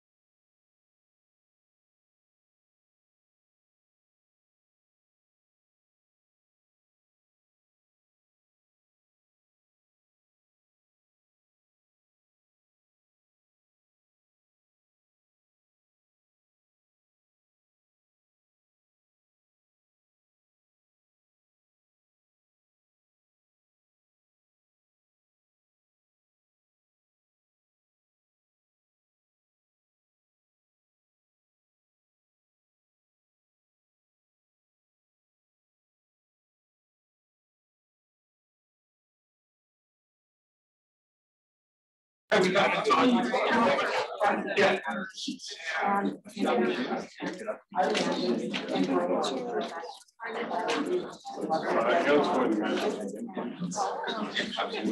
right, everybody.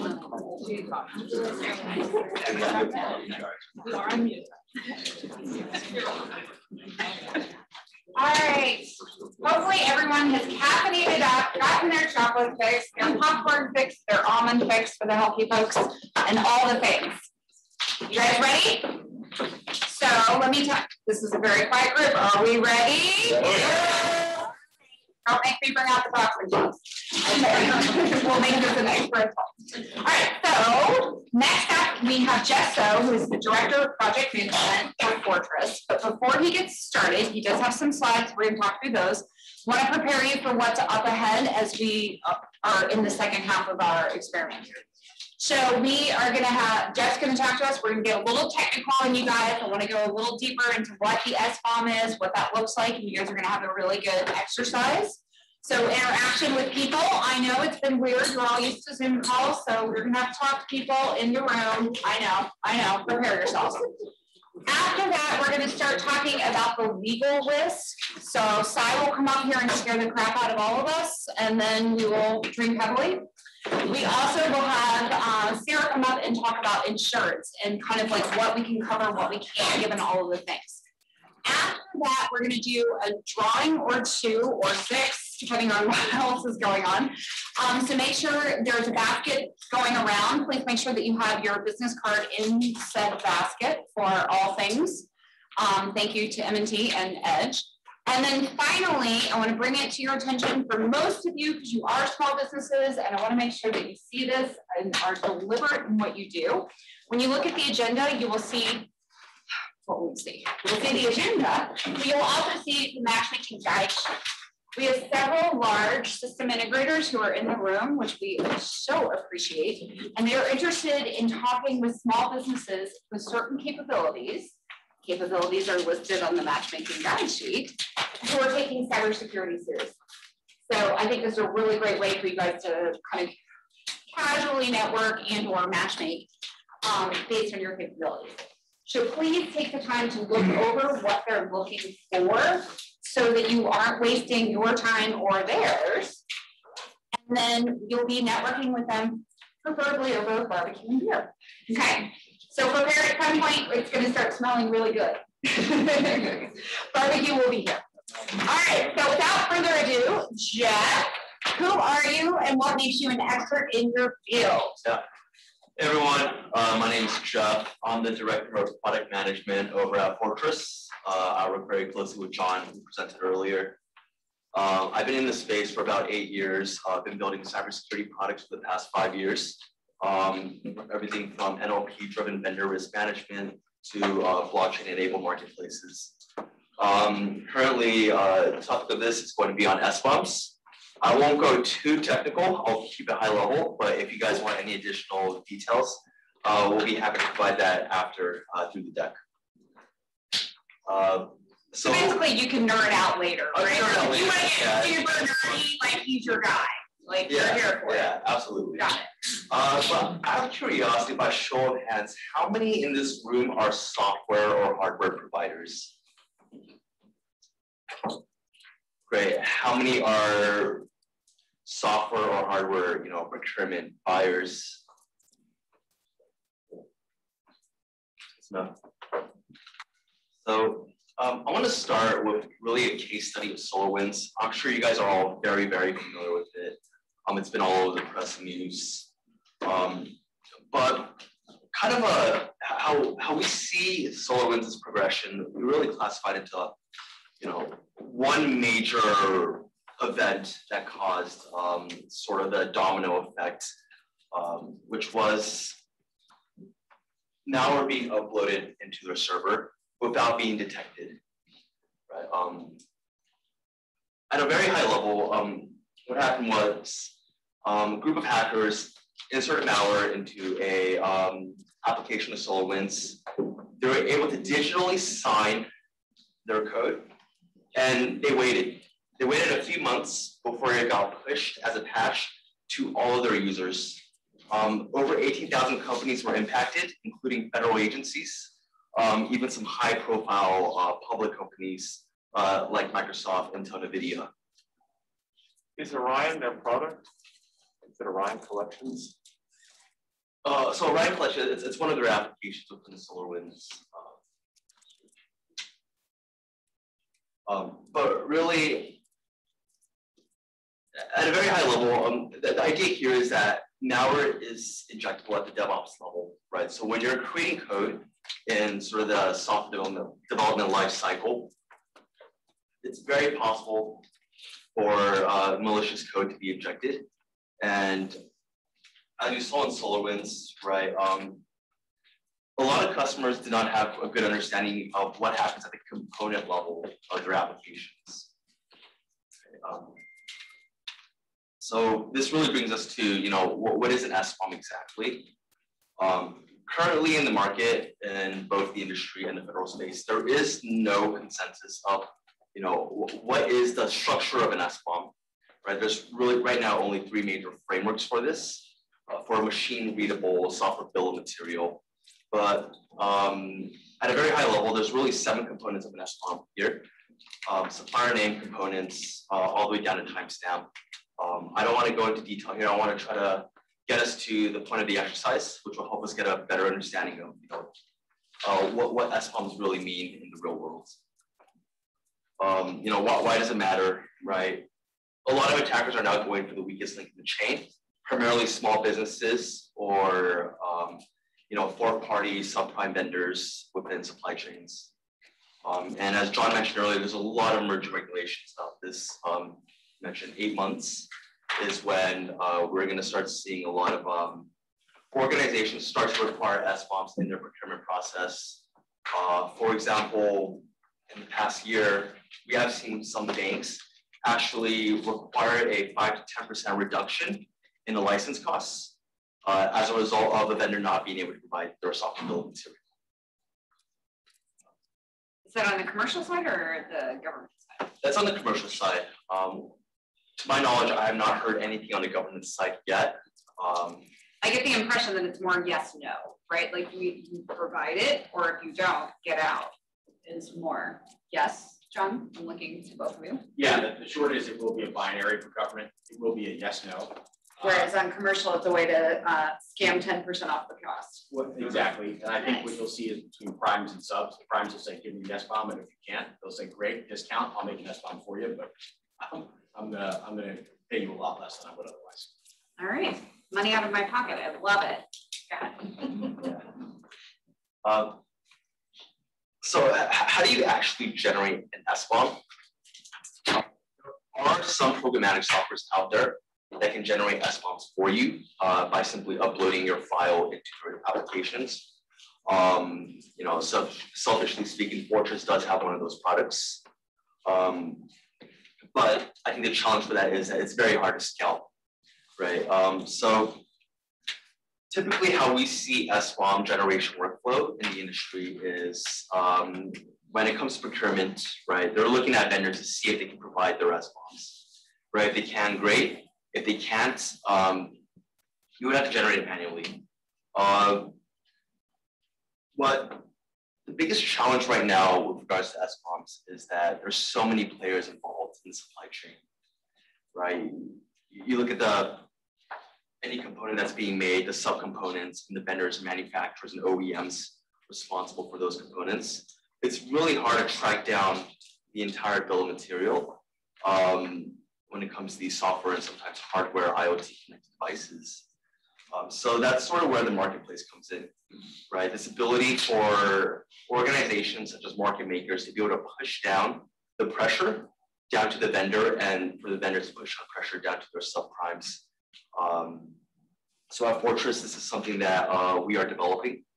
And you know, something that we're interested in is getting more collaboration across the industry for a lot of businesses and organizations that would be impacted. So that being said, you know, I want to hop over into the actual exercise to help us get an understanding of what SBOMs look like in the real world. So okay, thanks. coming up to shift. All right, so everybody's still awake? I know, we're gonna try this and we're gonna do it in real life.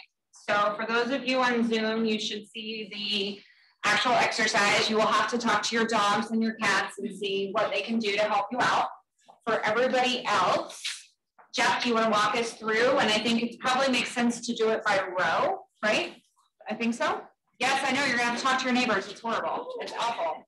Something new. Something new. It is something new. All right, Jeff, walk us through this. Yeah.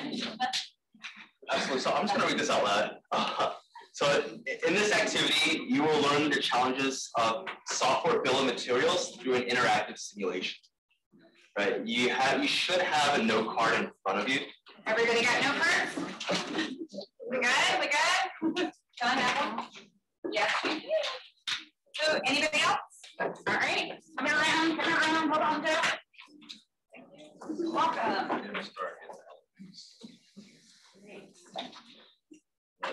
Don't burn the heels, you guys. Not sure if you guys are noticing that. Don't burn them. Oh. There we go. All right, everybody got note card. I guess so. Yeah. Did I miss anybody? I was. All right. We all have note cards. All right. Does everyone have a note card? All right. So instead of organizing into groups of 5 or 6, we're gonna do this by tables, I believe. I think that's easy, right? We'll just have everybody. If you're in a table of 3, collaborate at the table behind you. If you're in a chair, just join a table in front of you. All right. So each member in your group will be responsible for designing a pizza by listing the ingredients, right? Looking at your note card, right? Some of them would have a star on it, right? Anyone have stars in here on their note card? Stars. There should be 1 per group. Perfect. Okay.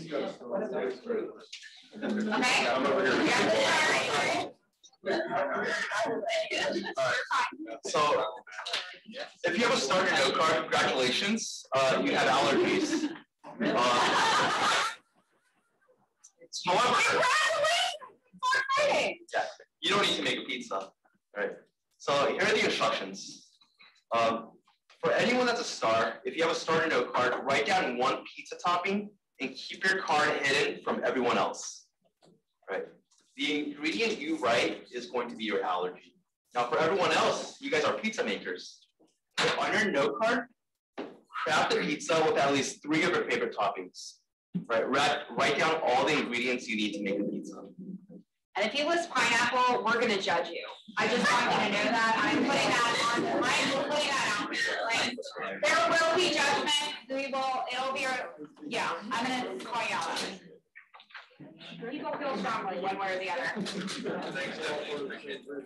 just saying. I mean, if you're going to put pineapple on it, you might as well call it a fruit salad, sir. I mean, like, no, it doesn't belong there. We love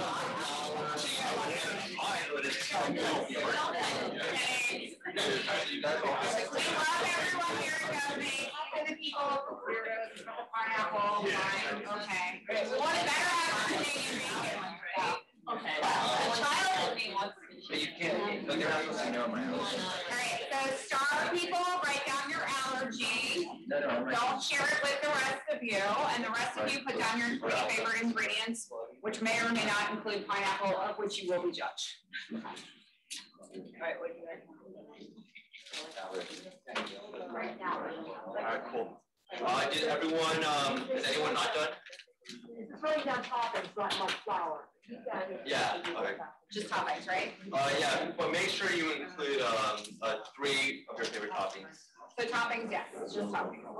Nobody's trying to get gluten-free here or do anything weird. Yeah. That makes me awesome. Yeah. Okay. All right. Now, here's where it's going to get kind of messy. All right. After you've written down on your note card your 3 favorite toppings, pass your note card to another pizza maker. Okay, not the person with the star. So pass it to another person in your row who's a pizza maker who has another note card. Oh, we're putting not real on it.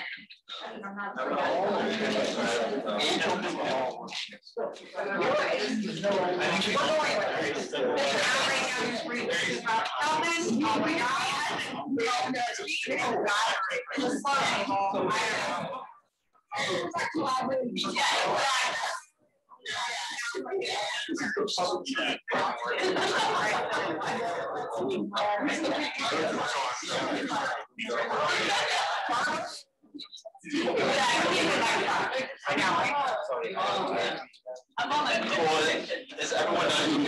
Right, do you all swap? I'll swap it right down, get 3 additional toppings. After you swapped, list down 3 more toppings to add to the pizza list. Okay. So 6 toppings becomes a little heavy in my opinion. Like I feel like you've got to weigh it. Okay. Could be the Supreme. Then it has all of them. They have to be different toppings than the ones. Different toppings, correct? Yes. Yes. We share them. Different toppings. Excellent. Sarah also a little judgy about how well it's okay. I like I would. Okay. All right, so once everyone has written down the additional toppings, hand over your individual pizza cards to the star. Star gets to judge. I don't know.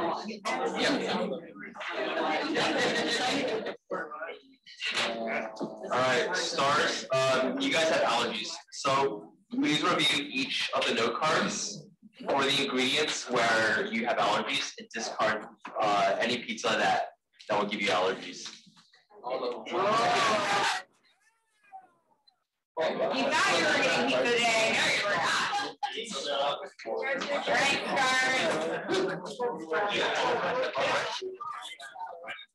Right, That's the I don't like. So if you are a star, you raise your hands. Right, star, raise your hands. All right, we're gonna go around the room very quickly. How many pizzas are gonna be? 0. 2 out of how many? Out of 3. Out of 3. How many pizzas are you able to eat after you kind of vetted through all the? 3 out of 5. 3 out of 5. Okay, other stars? 1 out of 2. 3 out of 3. 3 out of 3. 3 out of 3. 0 out of 3. 0 out of 3. 2 out of 3. 3 out of 3. 3 out of 3. Cool. So, this exercise, is meant to demonstrate the role of the software bill of materials in the real world. Right? In the real world, when it comes to food, you have ingredients required by the FDA to be listed and everything to provide safety of consumers. Right? If you have allergies, you need to know. Same thing is happening right now in the world of software and some hardware. Right? Companies or buyers who are consuming the software and actually using it on the day-to-day, putting their data in there, whether it's PII, PHI, down to confidential proprietary secrets, need to understand, what is in their software and hardware that they're using. However, the difficulty here is in software bill of materials. These vulnerabilities and these numbers can go up to the hundreds of thousands to sometimes millions, right? So it's not just a list of ingredients that could be limited to 6 toppings.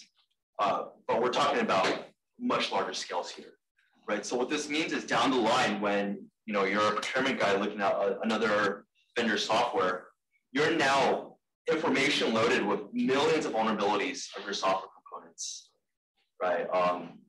So the way the industry is moving right now, how we see it on the product side at Fortress, is kind of in the crawl, walk, run mode of number 1, first identifying all the ingredients of software, understanding the components, understanding the vulnerabilities, before you can start moving up kind of into the next level or the next phase of maturity, where you're going to start prioritizing the vulnerabilities, identifying, what product is safe, what product is not, what vendor is safe, what is not, and so on.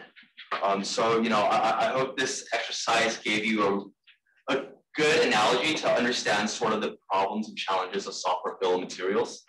And I promise to keep this high level. I know it's a little bit dry to talk about stuff But if anyone is interested in learning more about SBOMs, want white papers, kind of one-on-one guides, feel free to email John or Francesca. John,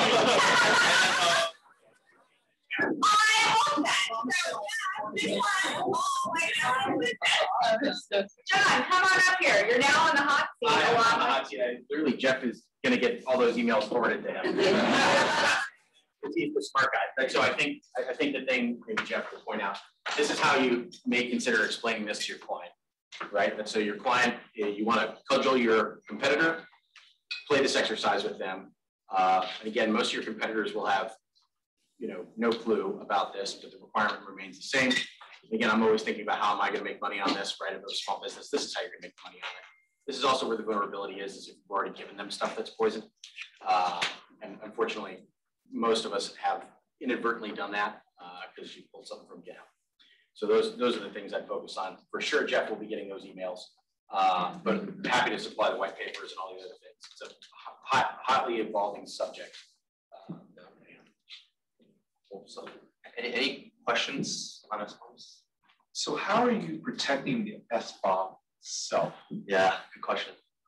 So it really depends on the organization, because when you have an SBOM, you're also able to kind of mess with the authenticity and integrity of this. So one thing that we're building on Fortress is a blockchain-enabled solution. Essentially what that means is they're non-fungible, right? So you can't change the record in the chain unless over 50% plus one of all the nodes in the chain agree to the change. Right? So you could be a hacker, make your way in, say, hey, I'm gonna change this SBOM, right? It won't get accepted by our system. And so the customer has to be part of the blockchain. Yes, so it's going to be an industry move from the market makers down to the smallest stack in the OEM. How much is this going to cost? Look, I mean, the truth is that the market's going to supply like anything else. What we are predicting is going to happen is your big market makers, your primes, they're going to choose one of several marketplaces of choice, and then they're going to essentially send you. We're not the only ones who are using blockchain for this. Unisys, some of the others are. Blockchain is clearly the answer here. I agree. Yeah. So what's going to happen is they're going to send you a request. Yeah, they're going to send you a request for that SBOM, and you should be able to put it into that request form. It will then be encrypted and then shared by the blockchain, and then you'll say, hey, I'm going to let you send this forward 2 times. So once to the government and once to somebody else in the government, something like this. So in terms of raw cost, market will decide. We're predicting that this will be relatively inexpensive. So on the order of hundreds to like $1,000 to play the game. I know some of the other market makers want, like a Lamborghini to play the game. So really, I think it'll be market driven. We don't know what the whole market will be. So this brings up a lot of questions for me. So please bear with me. Buckle in. All right, guys, speak loud though, please. Okay, the SBOM I think is a very good, wonderful idea, and especially if you can add the blockchain to help protect it somehow. But my question is, who are you going to purchase? Who's going to be the individual within the agency you're going to pitch this to? And the reason I'm asking, as we know, security is from agency. It's never ending, included in acquisitions as well and procurement. You also, on the other side, on the CISO side, have the ATO authorization. So currently within the ATO process, they have unofficially a BOM. And I'm just trying to figure out how would you leverage. I know how you would leverage it, but who would you leverage it to? Because it needs to come together within procurement as well as during the ATO process, whenever there's a new system being stood up. That's all. I'll answer in DoD vernacular because that's an easy one. Jeff, I can take that one. He's the commercial builder guy. I'm the guy with the federal. So the same folks who are asking for your ATO information are going to be ones requesting this, right? If you follow the DoD, there used to be DICAP. Everybody now knows there's RMF. That phase 6, which is not actually done today. This is how they're going to execute phase 6 of your RMF. This is how they're going to continuously monitor. So they're going to jam these SBOMs into a system, right? There'll be a huge market. There's already a growing market for this of companies who can do it. right? And they're going to continuously monitor those components for vulnerability. That's so either prior to the acquisition, somebody's going to come asking, or just after, they're going to say, okay, great, as part of the acquisition, you now have to deliver this. Deliverable 1, give me your SBOM. And then they'll be using that on the ongoing basis. The big piece here is going to be patching, right? And so this is where SBOMs get tricky, right? So I have my ingredients list, right? If you follow a pizza analogy, it's like, well, now I'm going to change some of the toppings because I decided I don't like pepperoni, right? Well, you've actually just created a whole addendum to your initial SBOM. And that's where this is, Jeff talks about scalability. That's where this becomes very difficult. I mean, think about how many patches come out on daily. Yeah, daily. And that's why all these systems will have to be automated. So, and that's why we've, like many others, have concluded it'll be marketplace driven, because otherwise there's no other efficient way of scaling. Does that answer your question? Yeah, it does. Okay. What other questions do we have? Well, I have both of them up here. So one of the things that I think is interesting, especially for BD professionals in the room, I view this as what Kenny and I got excited for is this is how you ghost your competition in your proposal. I mean, every government agency wants to hear lower risk, right? So if I can show my SBOM, not necessarily right here in the actual RFP response, but at least you can find it here, or you take the proactive stance that it's available, it's ready, you feel good about it, blah, blah, blah. Well, that just asked me in source selection, well, what is the competition doing? Like you said this, but these other guys did, whether they asked for it or not, right? So I think it becomes, and I think John hit on this earlier, it becomes a differentiator. And it becomes a differentiator for a smallish window of time, right? A couple of years probably, until everybody gets on board and then it no longer is, shiny and new. And it just becomes like running your D&B, right? Like, oh, all right, just run the system in the marketplace, we're good, right? So I think that's where they're trying to head towards, and that's where it makes sense to me.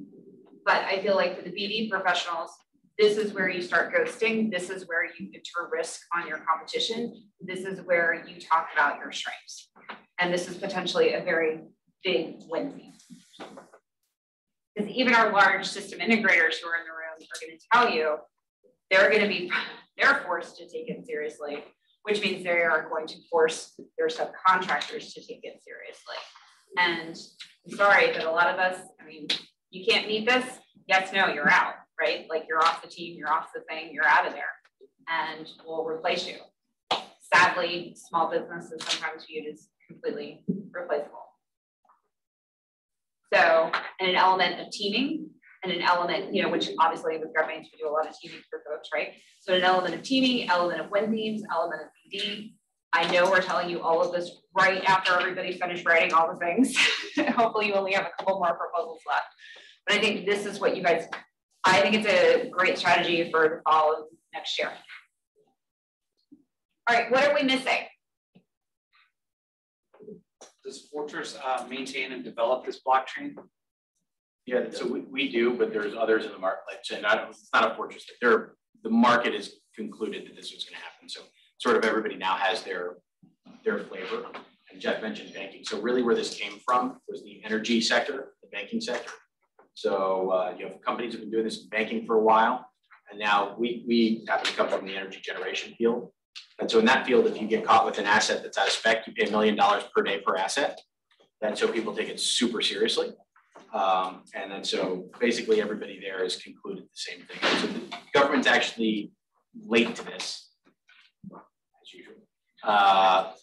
Banking and energy got there first, and that's why we know that basically everybody's maintaining their own blockchain. Some of those blockchains share with the client, so client has a node. Some of them are completely proprietary. Some of them are built on things like Ethereum. If you follow the market blockchain. So there's no standardization as of yet, just like SD-WAN. NTIA came out with the preliminary standard based on the executive order two and a half weeks ago. Okay.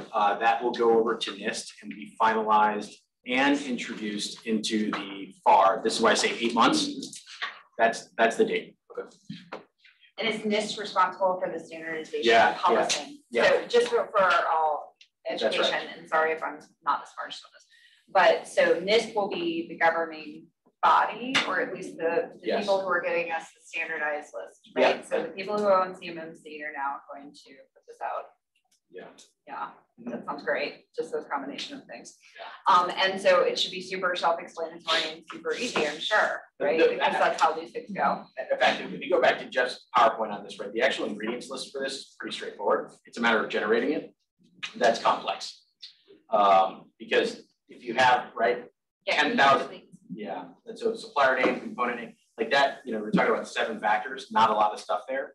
But when you have 10,000 or 100,000 components, all of a sudden that's where the complexity comes.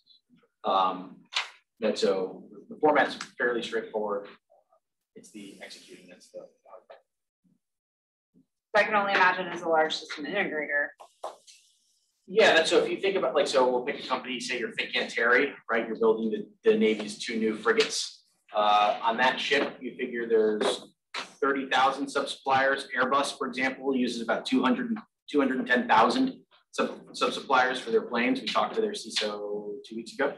So that's the rough order of magnitude. You figure each company is going to be supplying them an SBOM. So that has thousands of parts. So you guys can do the math quicker than I can. Yeah, they're going to ask, there's complexity here, but that is why it's going to have to be sort of market driven. Everybody, but I know it probably sounds repetitive, but everybody puts in a little bit, and that's how you're going to get the outcome. And then ultimately, they're going to have to do it. There is no other way of continuously monitoring and securing the software supply chain. Right. So you heard Chris Cleary in the beginning talk about DevSecOps, right? Like you can ask somebody until they're blue in the face, are they secure? They're going to answer yes every time. Right, but then the show me, this is the show me that we haven't had to do anymore. And I think our next conversation will be the ramifications of not showing or lying. So, and we will chat about that. You said that basically, working in relation to the blockchain, you're going to develop components that are detrimental across the industry, and you're going to have to maintain them. It's like updating your antivirus software, right? So all the updates and stuff that everybody would be across the board. So no matter what blockchain is being used, it's the same directory of. Yeah, that's our approach to it. Okay. Other folks are taking different approaches, but basically, yeah. And so it's like, hey, don't use pepperoni from this vendor. And everybody that's associated to your subscription or something has that same thing. Right, and then there'll be other companies who have. Be clear, we're not the only ones. We have that expertise in this. There's going to be 10, 20 of these guys all out there playing the same game. John, what's the time frame? So we're talking a lot of different technologies here that have to come together and work precisely. So I think we understand, or we know kind of CMMCs about that 5-ish years away. So this is a little different. How much time do you have? It depends on your position in the market. And so if you're a company that just, kind of does butts and chairs and you do policy stuff, this is probably a wait for you. If you're a technology company, you guys work in tech, this is a do right now, not because there's a regulatory, you have 8 months, right? But it's due right now because it's the biggest competitive advantage, right? And so everybody who's bid on a system in the government, we've all had to fill out our risk mitigation plans, our DevSecOps plans, right? They're like 80 pages long for our QSAF, right? Everybody's done that. If yours says, hey, I can supply and maintain SBOM, you win, they lose. Because the people in cyber, I already get it. That's what I'm doing, and then I'm making sure I have the relevant capabilities to deliver on that. But again, as we get back to cost up front, cost past the client, I'm always a fan, cost past the client. That's how I would approach it. Have you heard any talk on SBOMs for cloud solutions, co-location? Because once you get out to that network infrastructure build out, there's a lot of products out there for telecommunications. A lot of products out there. So there is going to be some, I think. Right now, they've made something that's universal, they feel is universally applicable.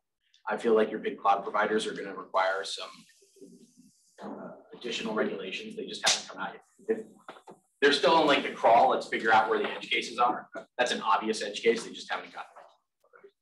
Because even the old infrastructure, legacy, and current, when you're talking about the fiber optic networks, those telecom companies have a slew of vendors. Oh, totally.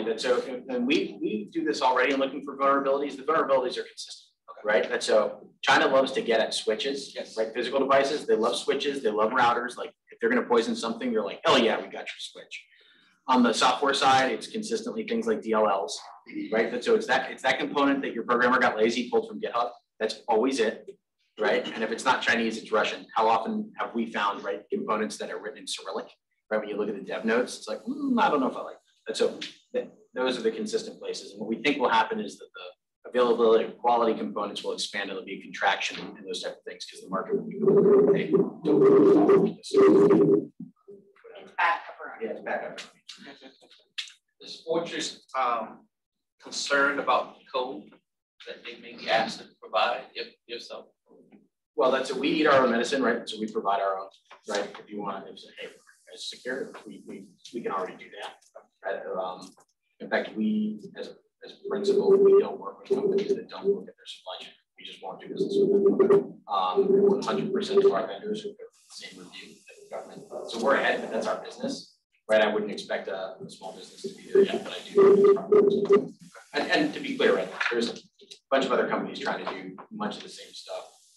The difference, I would say, is that some of those companies are looking in Fed, some of those companies are looking in banking, some of those companies are looking in different industries. And Fortress is focused on federal contracting. Yeah, that's yeah. That's, DoD specifically yeah, in the beginning. Yeah, DoD is the big mover here because they're the largest acquirers. Right, they're also the primary target. It isn't that China doesn't want to hack the Department of Interior; they do, right? But you know, between taking out an aircraft carrier and dealing with oil land rights, they prefer the carrier. Makes sense. All right, Meg had a question on Zoom. Yes, the Zoom question came a little background there. NASA is one of the WWCM's customers that have started a large conversation regarding the impacts of solar wind. At the DevOps level, they assist a program at NASA with what happens at the component level with SBOMs. So the question is, what is the biggest challenge Fortress has experienced with getting collaboration across the industry with regard to obtaining the details of that? Yeah, so this is interesting. You have companies that don't want to play. They're like, oh, we're not giving it to you. And I get it, right? And so, but it's funny because if you had asked 6 months ago, SolarWinds to give you an SBOM, they would have given you the high sign and maybe some 4-letter words. Today, ask them. And I promise you they will deliver your SBOM. I promise you they will deliver. And we know that for a fact. We know from some of the bigs that they are now asking, and SolarWinds delivers it. But that is the heart of the issue. People don't want to give them the goods. That's going to change because it's going to be market driven. The client is not going to buy if you don't supply it. To the people who supply it will win more. So isn't this as proprietary as your indirect rates, your French? I mean, is that the same logic, right? Yeah, yeah. So my SBOM is the same as my bid rate. 100% right. You're looking at the same. In fact, if you follow CUI, this is technical CUI, right? Yeah. And then vice financial CUI. That's why you got to protect. Yeah, but same family tree. Same family tree. So in my mind, I'm like, ask me for an SBOM, what I upload it via the marketplace, like. And in theory, only the people that I've authorized can see it, much like a sealed bid package in your pricing strategy, in your pricing volume. Right. Correct. Exactly right. And that's the one that I think we mentioned this earlier, like don't email your SBOMs. Right. Well, especially using arrows.com. Yeah. You know, that's another reference, but okay. Thing because when you give up your financial information, right, the worst thing that happens is like you lose competition. That's not great, but it's not the end of the world. People can usually deduce what your checks are. But when you give this up, you might literally be giving the bad guys the map to how to blow you up. So a little bit different of security. Yeah, a little bit different. Okay. And where do you see this rolling out kind of first? You say DoD, but like, is there a specific agency that you think? There has never been equity in how DoD policies are rolled out, right? And if you actually go through and read these, there's not going to be. Right, and so the companies who are developing high-end systems are going to get this first. So you're working on a weapon system, you're working in classified space, you're going to see this. You do satellites, you're going to see this. You do drones, counter UAS, you're going to see this. If you do pencils, 6 or 7 years ago. GSA is behind. Yeah, but that's basically, and this is to our point on, you know, the people in this room do the innovation. If you're an innovator, you're going to be first up. Right, you're the ones, and you actually go into the policies and read them. Actually, articulate who's high risk and who's not. Okay. What about all right, I'll just say my bias. The IC, the wild, wild west, where there are no rules and mythical budgets that just happen out of nowhere. Same, it'll be the same there. Gonna flow through? Yeah. Are we gonna see it there? It'll be the same there. Yeah, it'll be the same there. But you have to look at in relative terms. The IC, as big as it is, buys relatively fewer things. And they also already apply internally a lot of the security. So like if you go to an NSA cloud center, they're already doing a lot of this stuff. They've already have internal mechanisms. If you go to a DoD example of that, they've taken attestations. So they've taken promises from people who took promises from China who smiled and promised. And that's the primary difference. What could go wrong? Nothing could go wrong. All right, any other questions? Anything else you guys want to play stump the chump with these guys? Get them. Get the smart people. Any other discussion? Anything? I'm good if we're good. Again, we're driving this plane. We're going to be land on time. All right. I will give you guys 2 seconds and then we're going to get Sai up here. Thank you, John. Thank you, Jeff. We appreciate it. Anyone else thinking about pizza? Okay, maybe that's just me. Barbecue. But barbecue, I can see barbecue being set up in the background, which is awesome. So it is here. That's the best news. Food will be here. You know what? I knew this conference. I know. Right. Yeah. I just said I knew this conference was good. Barbecue and beer. Are you the grill master? Like I am not. I am actually, all right, so as we're switching, I am actually a certified Kansas City barbecue judge. I am a KCB certified barbecue judge.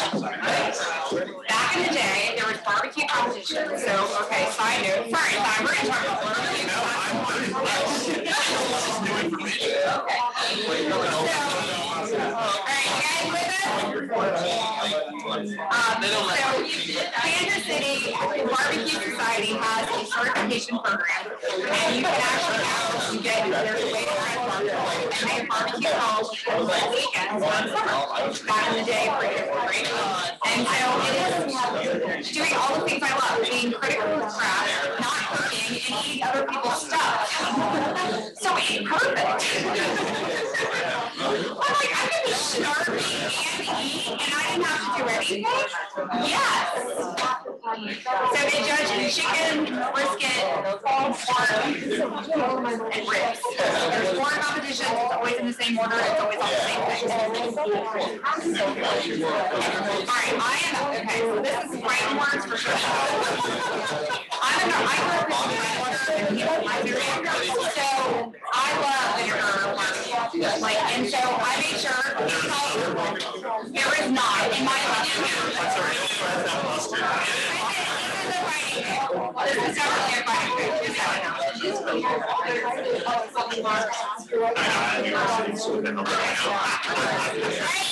Go back together. We're here. We're sorry. We are going to talk about barbecue. Katie has a quick question for you guys.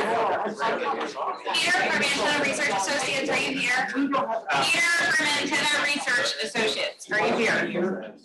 Okay. He was there? What are you going to do with him? All right, guys. Pulling it back in, 10 tablers, each talking stop it. Judy? Back. All right, back in place. Here we go. We're on the wind down before we get to the barbecue, where we will discuss the different merits of barbecue sauce. Vinegar based is the best, just so we're clear. But for those, we can discuss afterwards. Okay, we here? Here. Okay. So, Sai, we're going to try really hard not to talk about CMOS people. I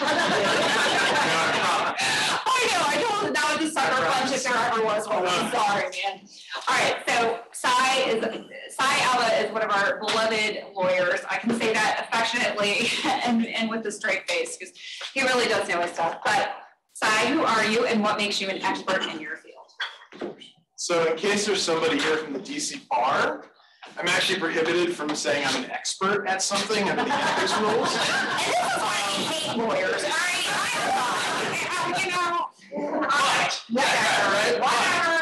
Yeah, I've been doing federal government contracts law in private practice for 17 years. Before that, I worked at the State Department and Commodity Futures Trading Commission, dealing with some of the Enron stuff. So I've been around federal government issues. My parents work at the State Department, not that that gives me any sort of qualifications, but I've just been around this town, grew up around here, and I've been doing this for a pretty long time at this point. So you just know a little then, right? I know a little bit. Yeah, I know. Just know a little. I know a little bit. I know some stuff about it, some things. And this particular topic, I sort of was drafted in a few years ago because everybody knows, at least the firm, that I just built my own computer since I was a kid. And so they're like, well, you build computers, you must know this stuff. So I said, well, I'm not a software guy, but okay, fine. So that's, I've been learning all these things, dealing with data rights issues, and I see connection. I'll get into that in a minute. Okay. So, and you don't want to talk about CIOSP. I don't want to talk about CIOSP. I'm happy later, but not right now. But you need a beer in your hand. Right, right. Okay, well, totally good. All right. Not too late. All the things, all the things. All right, so let's go with a couple softballs here, and then I'm gonna really press you on not giving me the answer, which I hate, which is it depends, which is what every lawyer tells you and then charges you $600 to tell you that. Sorry, I might be biased. Sorry. All right, so let's talk about this executive order and what this means. So John scared us with it happens in less than a pregnancy, which is apparently a time frame for some people as they track time. I don't know what's going on there, but that it's coming out, right? So we had our executive order. It's going to flow into FAR. Tell me what we should be prepared for. Tell me, probably because you're a lawyer, this is where we bring you in. Tell us the bad stuff. Tell us how bad. What if we kind of just look the other way? What if we, sign off and just say it's fine? Yeah, and that's where I think, as we said, probably 8 months is when things will really start happening. However, in 60 days from the executive order, which already happened, which I think is what we were talking about like about 2 weeks ago, NIST and everyone was getting into figuring out what the requirements were going to be and giving that to the FAR Council and other people. And then 60 days after that, which is going to be mid-September, is whenever they're supposed to come out with something publicly that we could then sort of key off of. And I've been looking at this a lot like the 889 stuff, which is the John McCain we were talking about earlier with prohibiting certain Chinese telecommunications equipment and whatnot. All right, so 889 is the telecom piece, right? Just for everybody's awareness, make sure we're all on the same page. Go ahead. 889 is all that stuff.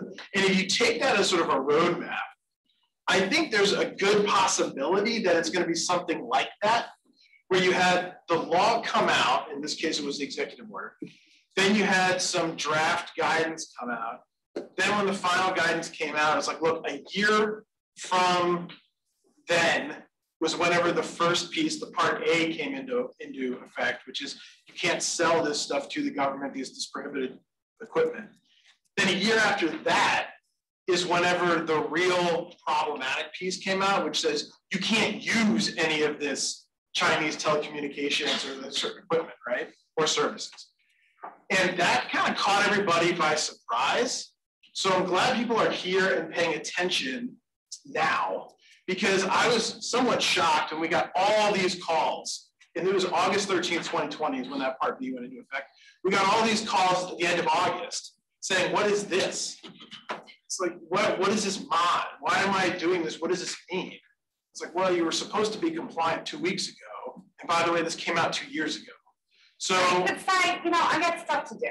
Like, I don't have time to read all your FAR things. So, I mean, you with the FAR. So honestly, the industry's asleep. Yes, and that's, I think what's happening right now, and you heard it throughout today, is that no one's really sure how this is going to be implemented and what's going to happen.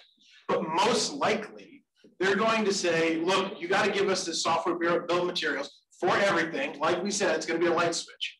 Yep. You either have it or you don't. Very similar to the 889 stuff. However, also similar to the 889 stuff, you're going to have a lot of people that throw things together. And your software bill of materials is going to be incomplete. I can almost guarantee that there's going to be a number of people who submit incomplete SBOMs, okay? And what you need to know, and it was alluded to, is that that could be a false claim under the False Claims Act, right? False claim, false claim, false there's all of you should be alarmed. There's two main things to that, right? You either did it knowingly or you did it with reckless disregard for the truth. Okay? Most people don't do things knowingly. No, I mean, unless you're kind of a bad actor, unless you're doing things on purpose. You usually don't do that. No govmate would ever do that. Never, never, never, never. However, reckless disregard for the truth is really what the Department of Justice loves. Because what does that even mean? I don't know. Okay? So what does it mean to have reckless disregard for the truth? Well, a lot of times, if it's something that has like a complex regulation, like take PPP stuff or take the small business rules and things like that are really amorphous, what they try to get into is, well, what did you actually do on a case-by-case basis? What did you dig into? So in this sort of circumstance for your SBOM, what did you do to make sure everything was listed on there? What steps did you take?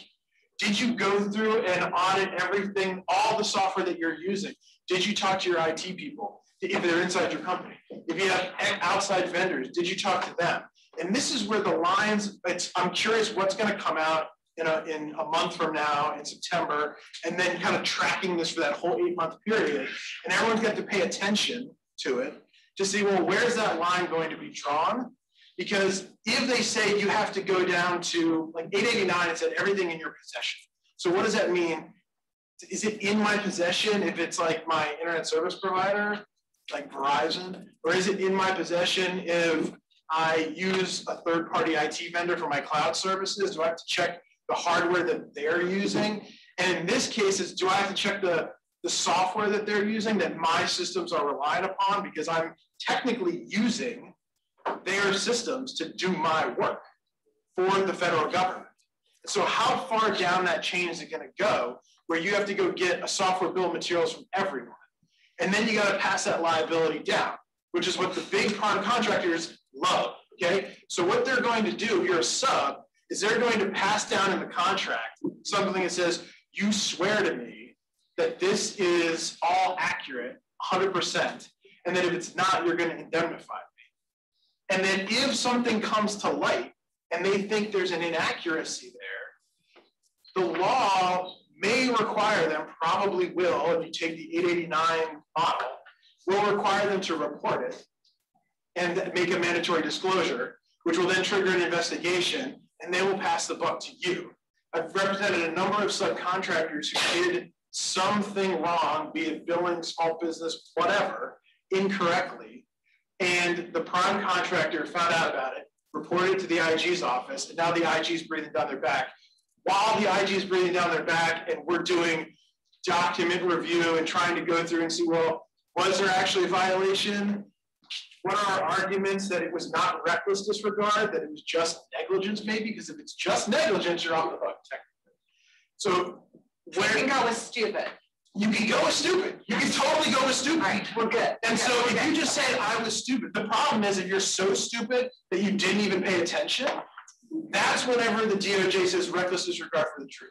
So if you can't show that you went to things like this, and you can't show that you tried to look at it, and you have your executive order and your FAR clause, and it doesn't have any notes in the margins, that's the kind of stuff that DOJ will say, you didn't even try. Where's the evidence of all this? And, or, hey, I talked to a lawyer about this and they told me X. Like, you tried to go through this, or even your internal people. It doesn't have to be, you know, some formal thing. But if you have none of that, that's when you're going to get in trouble. And if you have a situation where you didn't include it, prime is probably going to take your money and say, well, okay, these next like 2 invoices or 3 invoices or 4 or whatever, I'm withholding that, because I don't know what's going to happen here, and you just put me at risk. And if the government comes after me, I want to make sure I'm covered, almost like an escrow. That's what happens almost every time.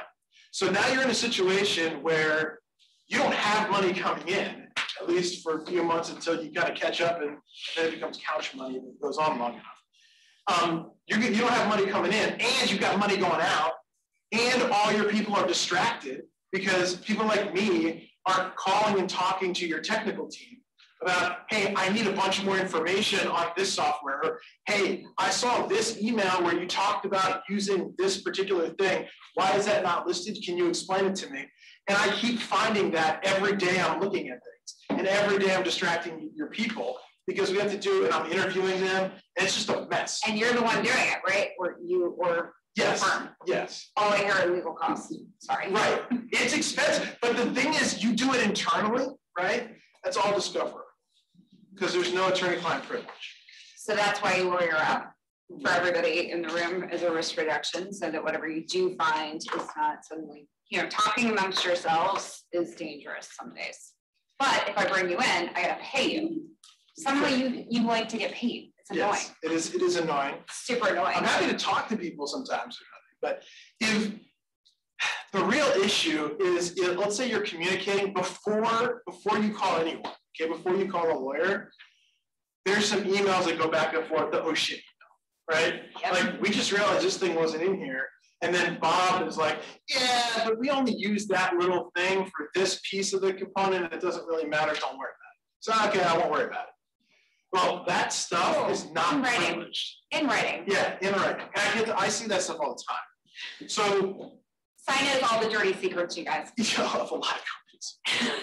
So if you start to suspect something happened, just stop, right? Stop.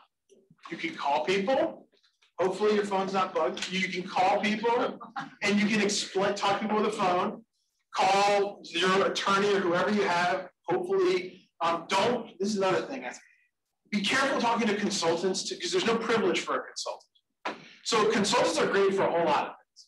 But when you're talking about a potential violation of law or regulation, you want to take a step back, maybe get some people in the conference room, have your oh shit conversation, and then call a lawyer and make all those communications, privileged communications about what exactly happened. Because I think what the SBOMs, what the new rules that are going to come out are going to say is that there's going to be some sort of mandatory disclosure requirement. And if there's a breach, the executive order says right in there, you have 3 days to report it. So you have 3 days to report it. Once you learn about it, the prime, if you're a sub, the prime's going to pass that down. With 889, it was 1 day to report and then 10 days to tell us your whole life story about how you did such a bad job and why it happened. I can almost guarantee there's going to be something like that in here, a mandatory reporting requirement like that, aside from the FAR standard mandatory reporting. There's going to be something particular in this that if there's an attack or if you discover some violation or something missing, you have to tell us right away. Who am I telling? My prime, my end customer, who do I tell? Is there a hotline number? What am I telling? Who am I telling? So the way the rest of these laws work is you got to tell the contracting officer. And any time you communicate, right, it's with the contracting officer because any other communication doesn't count. Okay. And if somebody tells you, if you call up your contract specialist, and you're like, hey, this one little piece I left off my SBOM, do I really need to amend it? And they're like, I don't know, I wouldn't worry about it. Okay, you can't stop the government, which is you can't rely upon this. You can't say, well, government, DOJ, I talked to the contract specialist and they told me don't worry about it. That doesn't matter. Talking to the contract specialist isn't legally relevant. Now, will they maybe be lenient if it's something? Probably. But unless you're talking to the contracting officer, the government is not bound by anything they tell you. You can talk to the secretary, you can talk to the president. And unless the contracting officer on your contract is the only one who can really bind the government. In writing. In writing, preferably. I mean, if you can get, or if they tell you something on the phone, do a memo to the file contemporaneously. So I've never thought about that, but you're right. The president can't do anything, even if he absolves you of all your sins, because he's not the contracting officer.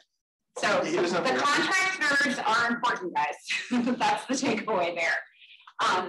Okay, sorry. So that I think that is the main piece of this, is being aware of what's going into these certifications that you're making and paying as careful attention as you can down this chain of personnel or of equipment, things that you're using, and keeping a close eye on what these regulations say, because again, you're gonna have to go down the chain. You're gonna have to report most likely everything that you're using. My hope is that they talked about some of these blockchain services and where things are going to be uploaded and automatically checked.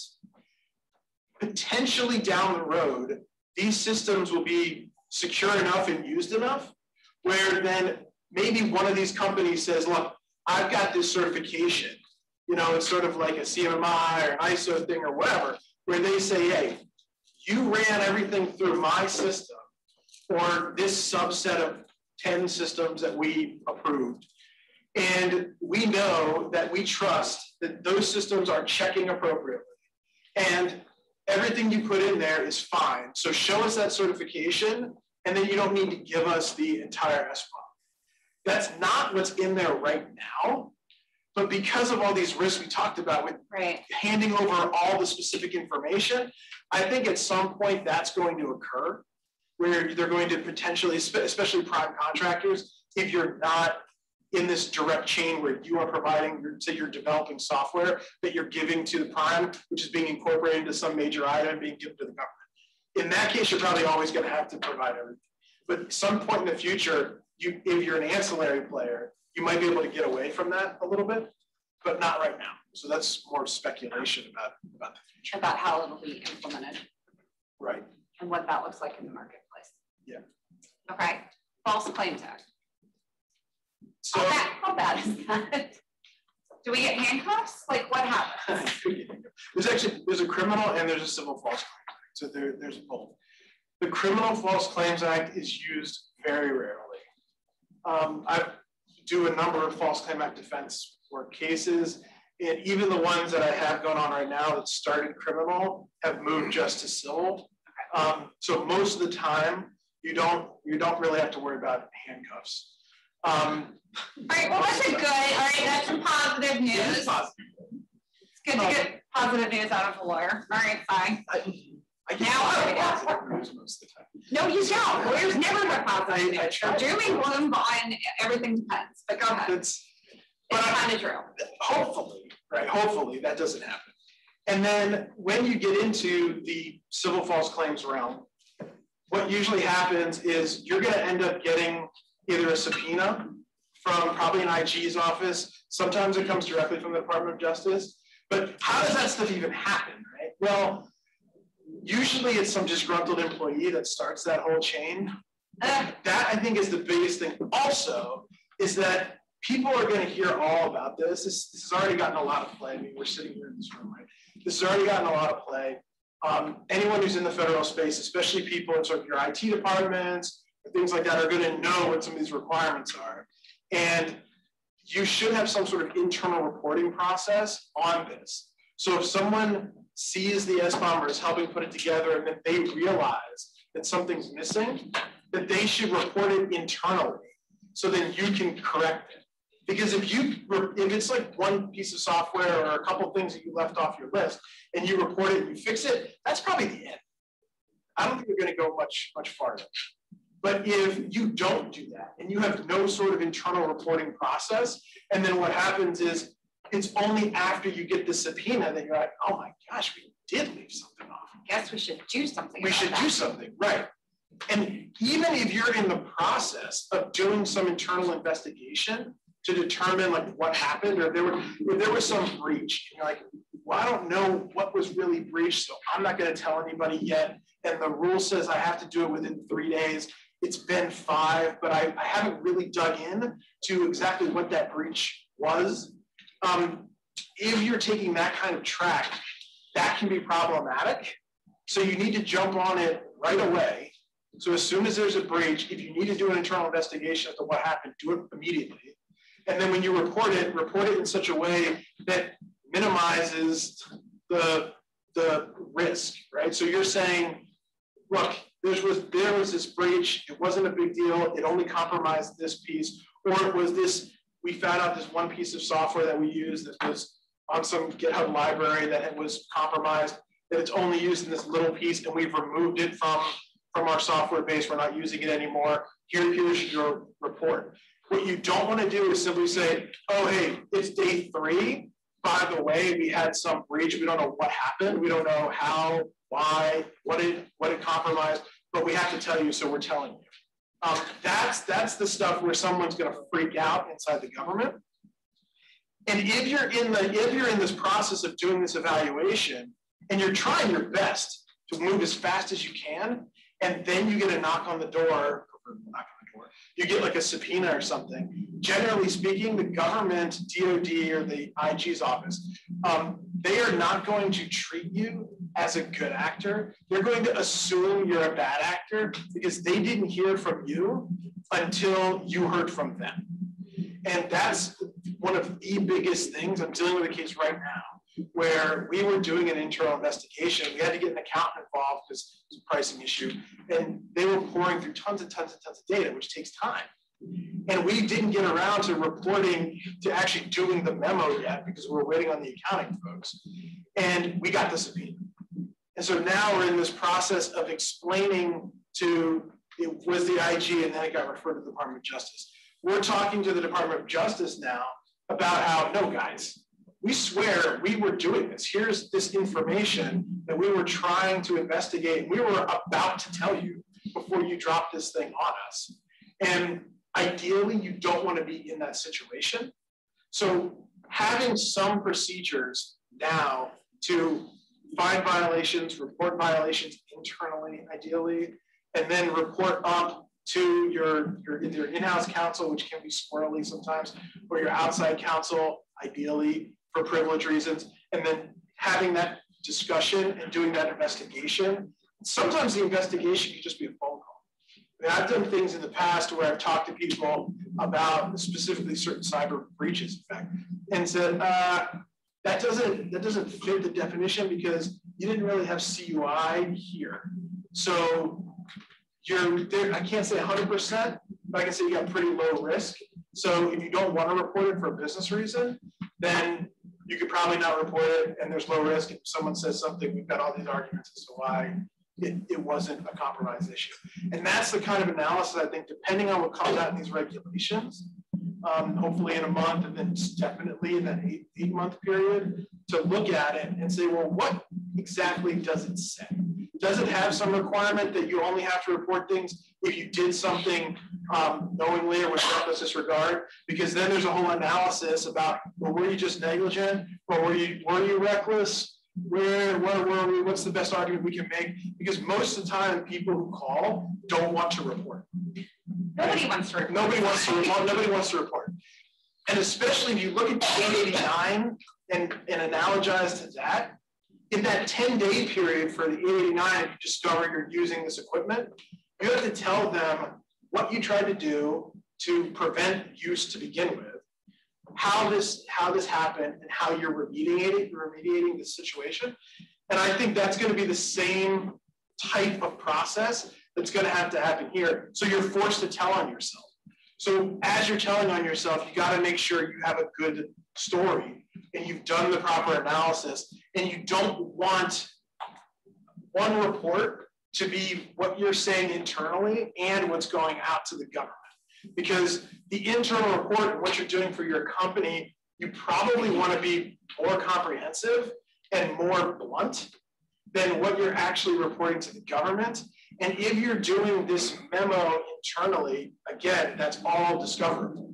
So if you have a memo and you're doing it yourself, that's where what we usually do is we'll come in and do this investigation. We'll do one memo for the company and say, here's like the real unadulterated, right? You're in this stuff was not great. Now we have to report it, but here's what we're going to say public.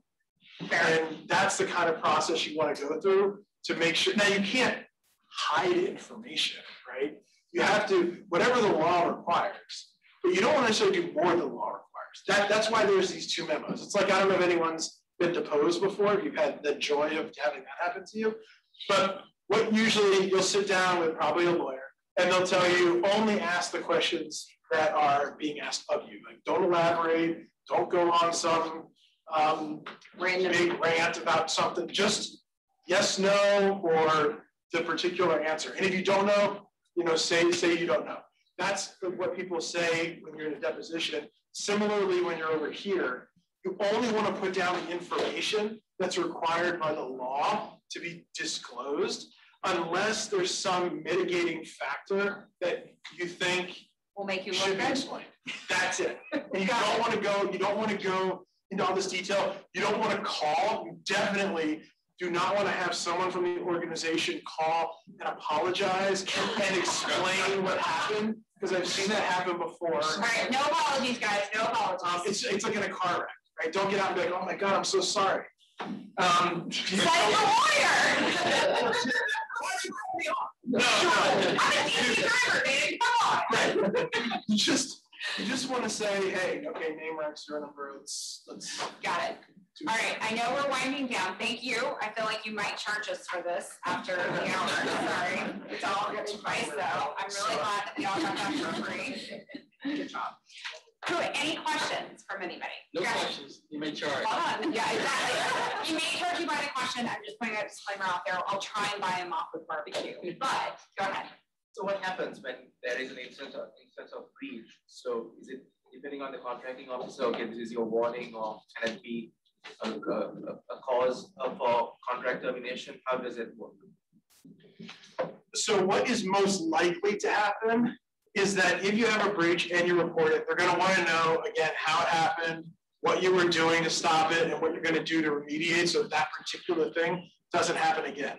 And depending on whether the first pieces of what did you already do to prevent this and what steps you were taking, if those things are in violation of the particular requirements of these future regulations that are going to come out, in that particular instance, you're probably either going, most likely you're not going to face an FCA or false claim issue. Most likely they're either going to say, okay, well, you need to have X number of things done to correct the problem, and that's on you, we're not paying for that.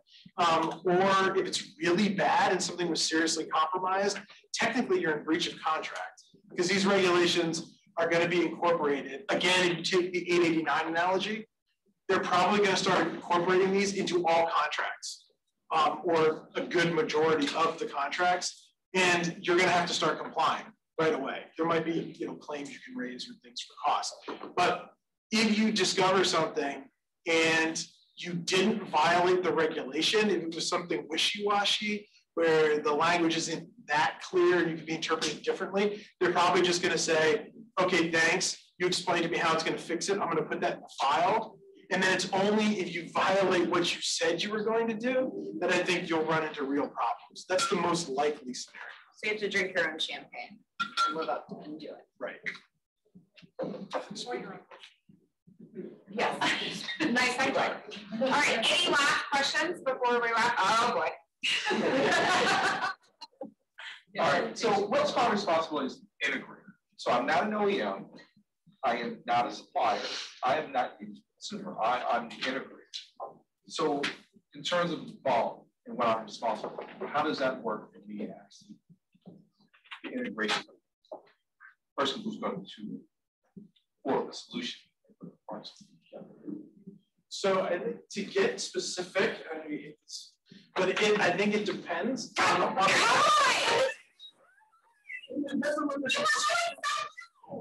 because the lawyer, right? Kevin, he's gonna have to charge you for this. This is just where it goes downhill very quickly. Like if you actually pay money, he'll tell you something other than it depends. If the regs are out, right, and it had the rules written down, right, I would say what it is. But I think because of the way 889 works, is that there is going to be certain requirements that you check with the companies that you're working with, whatever components you're using as part of the integration service. So if you look at like 889, let's say you're using certain routers and things of that nature, you cannot provide routers from the prohibited companies, right? You have to actually check and make sure the routers aren't from a Huawei or there aren't good components. Similarly, whether it's the software components or the hardware as well, you're probably going to have to get the SBOM or certain information from them. And I think as this really takes off, the big companies are going to have that already. And the really big companies, like your Microsofts of the world and stuff like that, I can't say for certain, actually. I should probably not say this, but I think most of what they're doing is proprietary code and stuff like that. So they're probably doing it all internally. I don't know. People might know whether they're pulling in a bunch of open source stuff. But if they're doing like Windows or Word or whatever, right? They probably did most of that code themselves over years. And there's not a lot really that they need to tell you about. It's like, this was ours, we made this. And that's the kind of thing where the big companies probably already have that, already be able to provide it. It's the little guys where maybe you're using someone who has some really unique solution. Some of the companies I work with that do stuff with the Intel, they take certain COTS products like video cards and things like that, right? And build these boxes that can process a bunch of different things, and then they put their own proprietary firmware or like software controllers on top of it. That's where you're going to have more of an issue, and you're going to have to probably pass this along to them, to have them either certify to you that they've uploaded this thing wherever it's supposed to go, or provide it directly to you, which they might not want to do. And then you're probably going to want to have them indemnify you for something that's missing. And then there's also probably going to be some sort of component or element of this where you have to do your due diligence. And again, going back to the FCA, the reckless disregard is sort of putting your head in. So if you're working with some company, and let's say they're showing you a product demo, and the splash screen for the EULA pops up, and they click through it really, and it's all in Cyrillic, right? You probably can't just say, that's fine. You probably want to say this. That's your takeaway from it. That's fine. You're good. That's the kind of thing where they get you on reckless disregard, because there was something that was shown to you. And I can almost guarantee too, there's going to be some component of diligence that's going to be required. And so not just taking a certification and saying, all right, I'm good. You probably are going to have to do some sort of homework. Yeah. Okay. I'm wrapping you up. Okay. But I appreciate it. So are you going to be around for barbecue? I will be around. And to have people ask you questions if they want? Yes, for free. For free? For free. For free? Do you want to write that down? All right. Thank you guys so much. Shai is going to answer questions for free. You said it all.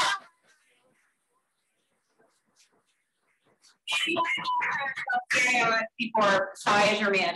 My God, he's been putting out some really good stuff on it. And if you just need to cry, it's fine. Shai can be there for you, right? Absolutely. All right. Thank you. We have our last public service announcement.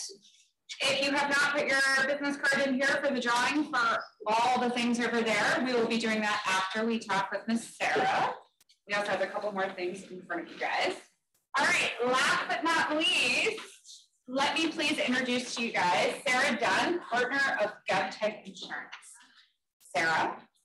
Stephanie, who are you and what makes you an expert in your field? Okay, well, first off, before I answer that question, hi y'all, thank you for coming out today. I know it's been a long day, but I'm glad to have all of you in the room physically, so that's really cool. And it's freezing room, so we acknowledge the freezing. I'm freezing, just so you guys know, like I am sitting here shaking and I'm like, oh my God. So yes, we know. I know Stephanie and I are getting used to our heels again, so that's always a fun one. It's awful. It's not it. But with that being said, I want to just introduce myself. So my name is Sarah Dunn.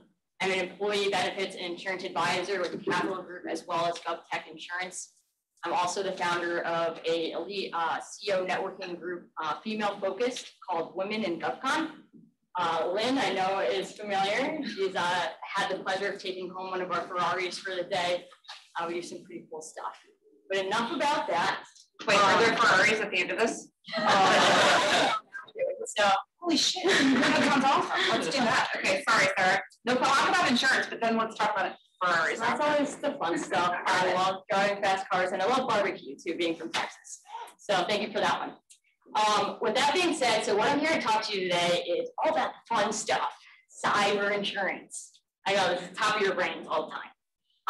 However, if it isn't, it should be, because as we've discussed about the solar winds today, do you know the costs associated are upwards of $90 million for cyber insurance claims. So it is a big deal. And it is affecting all size companies because if you do not have cyber insurance, guess who that rolls on to? Either subprime, whatever position you're in. Me. So I don't have $90 million or a Ferrari. Whatever we're gonna work on. We're gonna work on that though. We're gonna work on both. So that being said, I know you want to ask me quite a few questions. So I do. So I can tell you guys, so small business owner, right? Like we've heard death and destruction from everyone, including the lawyers who were like mandatory disclosure, all the things, right? This is kind of a scary topic, but hopefully some ways out. What can I do to protect myself as a CEO? What insurance should I buy? Does insurance even really cover this crap? Like, I always feel like, sorry, and I'm just gonna say it, I feel like the insurance people always screw you over in some way or form. So like, what should I be on the alert for? And I can say that lovingly, but it's, sorry, it's like you love your lawyers, you love your insurance people, but I'm just saying, what do I need to look out for? Yeah, you had the lawyer and the insurance broker. I kind of did. We're steering you into something. That was really a sucker punch move. So that is a sucker punch move, for sure. So there's a lot to answer that question, but I'm going to start with the basics. So for those in the room, I know we have some very intelligent people here. However, there's some things that kind of go over most people's heads. So cyber insurance is the protection you have when the technology you have fails, when there has been complete catastrophe, whether that be data breach, extortion, theft, you name it, all kind of falls in. However, what the problem is with insurance, and something that affects each and every one of you, is cyber insurance has become more of this umbrella term. And a lot of times with cyber insurance, what ends up happening is you have your policy baked into professional liability, okay? And while you don't want to have your policy baked into professional liability, I'm going to use a Texas phrase for you. So one torpedo takes down 2 ships. You don't want that. So when you have everything baked into your professional liability, meaning you have your cyber insurance baked in as an add-on, typically they're garbage, and what happens is you meet the excess of one policy and the other one, they're completely screwed, meaning your costs go up and up and up astronomically, not essentially knowing what you have. So to explain a little bit deeper on that, what we see from time to time, pretty commonly, is you have your cyber policy baked into your professional liability as that add-on. But what you're not getting is the coverage that you actually need. And that is specific to exactly what you do and in your industry. So for example, if you are, let's say you're working on a naval ship and you have PHI, you have PII, you have proprietary info, you have everything that could go wrong. You have information stored on your computers that have the plans for your next naval ship, or so be it, and all of that is liable.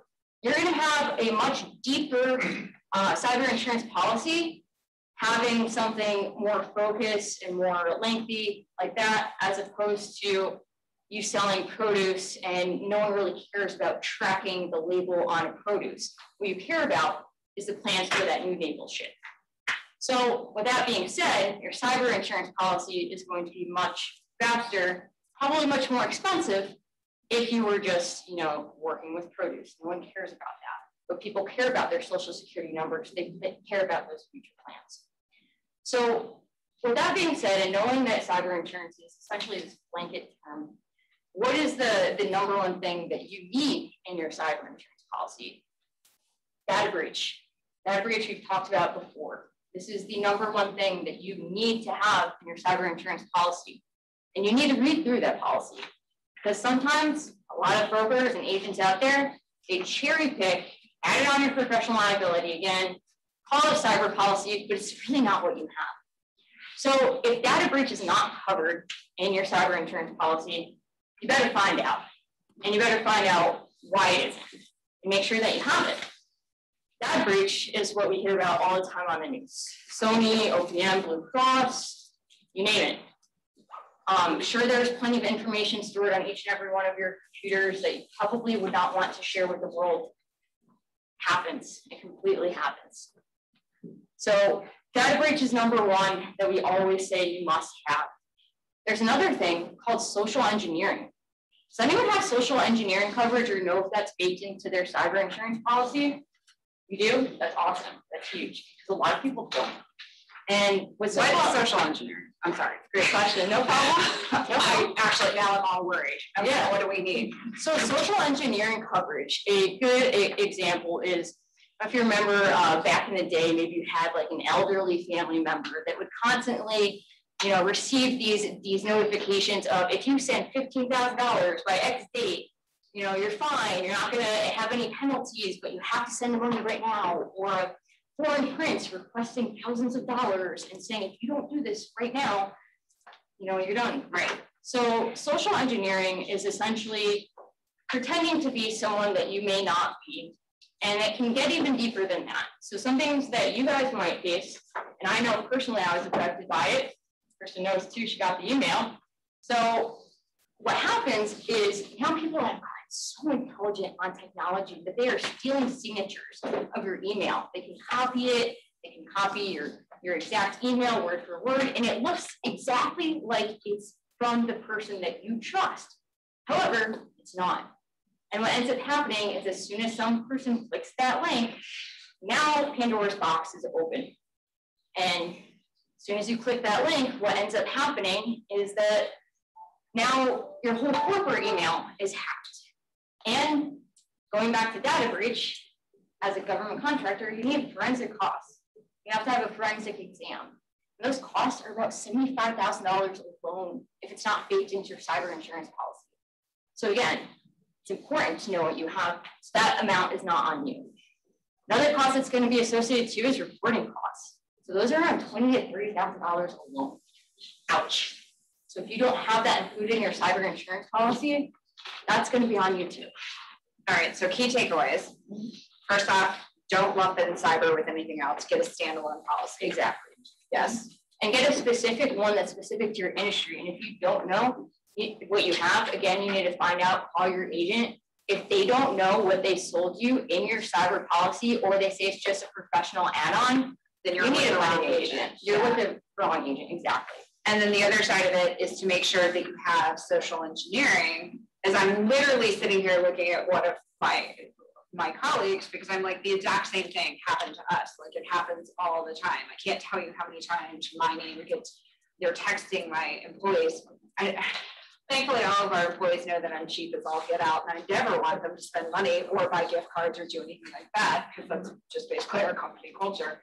But you need to make sure that you have the social engineering as part of the standalone cyber policy. Mm-hmm. How much is this going to set me back? So I hate to say this, but oh God, here it is. I know you already called them bad guys, and we're going to give the same bad guy answer. However, all right, Sarah. So it's going to cost you a heck of a lot. A heck of a lot if you don't have what I mentioned before included, because you know of the repercussions. So again, if you're only working on produce and all you're checking is labels, no one cares about that info. But again, if you have social security numbers and other stuff stored, people are going to care, and your clients are going to care, as well as your people that work for you. So, absolutely. Any questions? Because I don't know about you guys, but I'm like, crap. All right, social engineering. Didn't even realize. Writing that down. Please write that down. Also, I know that we have a separate standalone policy, but I'm now rethinking everything about everything after this morning. So I did, because I know it's kind of new for some. There is actually a cheat sheet, because I love cheat sheets. I'm a big fan of them. Typically, we have our neuroscientist and in-house lawyer here for cyber things. He's in a better place right now. Don't worry, it's fine. He's in the Caribbean. He's actually in a better place. It's in a way better place than the conference room in Tyson's, but okay. But with that being said, there is a GovTech sheet for you that actually has a cheat sheet of things that you can call your lawyer tomorrow. I'm not sorry, your lawyer. We're both bad guys here. You can call your insurance broker tomorrow and ask them exactly, do you have that social engineering coverage? Do you have, there's 4 types of data. You have PHI, there's PII, proprietary info, and PCI. If you have PCI listed in your cyber insurance policy, do y'all take credit cards? And the reason I say that is a lot of times we see PCI listed in your cyber insurance, and it's not relative to you guys. You guys are working on invoices. So you don't need to have PCI coverage unless you're taking credit cards from people, which at this point, probably few of you are in the room. So It's a little pointer. The government occasionally pays by credit card, so I can see maybe, right? Like I think all of us said in Sam's, yes, we take credit card. Government, we'll take your money any way you want to give it to us. Just give it to us. That's all we want. And you can share their info, but you don't want your share. So indeed. Any questions? I know that's kind of like, holy cow, I don't know about you guys, but I'm like literally writing this crap down, and that might be one of the key takeaways is everyone go home and check your cyber insurance policy, because now it's an O moment. Cy, fellow bad person. Yes, go ahead. Yeah. Have you guys ever requested like communications, emails and stuff like that, and guidance from a client of yours that they got from their lawyer? Because I had a client come to me for a particular policy, and the insurance company was asking for all communications that we had with them. And I basically said, you don't want to do that, because I've told you things that are privileged and you don't want to share. Yeah, see, in that situation, and maybe it might be a little bit different with my firm, because my firm, we have an in-house attorney, but he's for insurance specifically. So he'll run through the contracts and stuff, but I don't feel like there would be a situation where he'd ask for your communications. Mind you, I think it would be like situation dependent. I don't know. Oh, there's the example again. I say it depends, but I don't personally think, and clearly you work with me too. Do you say anything? I've never seen that. Never seen that. I mean, not for us. It might be like maybe the insurance company that's for it, or the underwriter, but not the broker. Yeah. I thought that was crazy because it's all discovered. Yeah. Good question. Any other questions for Sarah? Now that she's scared us all and we're all going to go home and do our homework. And again, if your broker can't answer that question, you need to be broker. I feel strongly. I'm like, know your stuff. So, all right. Well, thank you, Sarah. Thank you, guys. The final thing. So I want to do, we are almost there, guys. I promise the barbecue is set up. They're out there. We have things to give away, and we have large integrators who are looking forward to meeting you. So before I get started, I would like Troy from Uninet, who is around here somewhere, to at least start making your way over here. I want to make sure that we have all the right people. So let's go through the big guys real quick. We're gonna let the bigs get out of the room, get their barbecue, and go outside to kind of like the atrium place. We've got table cards set up so that you can readily identify them. You guys have what they're looking for. If you don't have it, don't waste your time. It's kind of simple. That's why we gave it to you ahead of time. So, all right,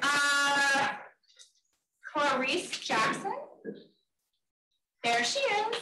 Miss, okay, please stand. Tell everyone hello. And you are from? Alliant. Thank you for joining us today. All right, Robin Card. I'm with you. Okay. So you're not Robin, because that might be weird, but it could be okay. I think you have my information. I do have a William on here. You were just the second person. All right, so this is William from GDIT. So you guys get a visual for him.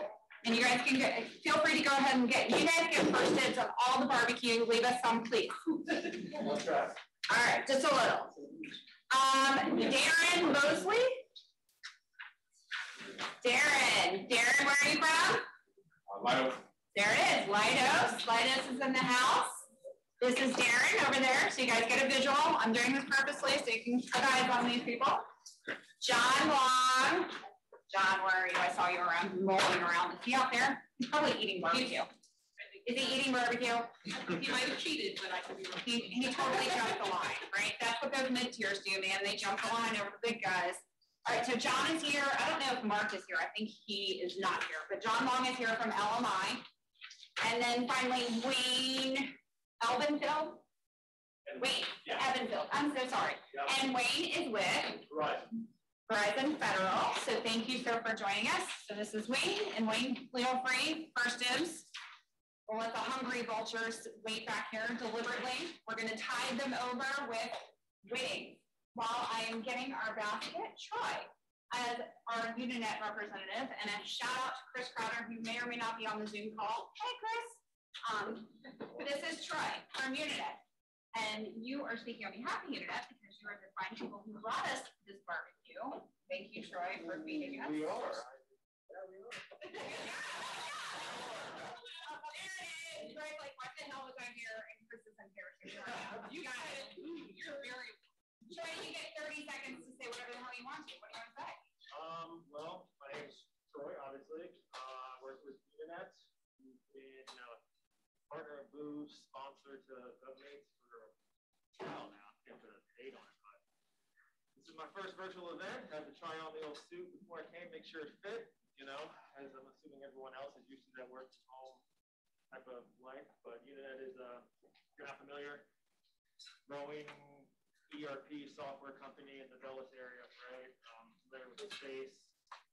ERP, CRM, really targeting people in this room. Others obviously really tracking time towards projects, that sort of thing. But you understand the business, the need to grow and find new business, you know, manage your people, your processes, your procedures, all that good stuff. So I'm here until this ends, 1 o'clock, whatever it is. Let me know if you have any questions about the Internet platform or anything like that.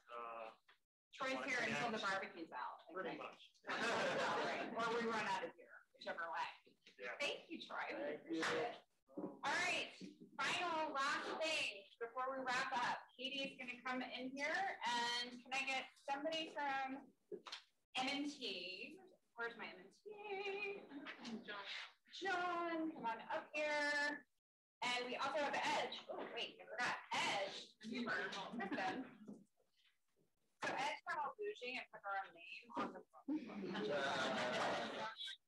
So what are we going for first? The hard stuff or the wine? Both. All right, go. For Edge. Who we need from? Nice. Bottle of wine. You're not choosing. What are you doing? We'll do the tequila first. All right, John says tequila first. Jennifer Collister from Sulphur LLC.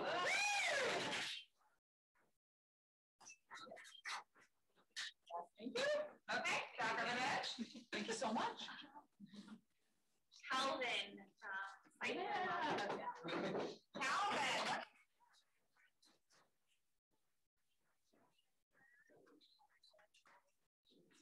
All right, what are we drawing for?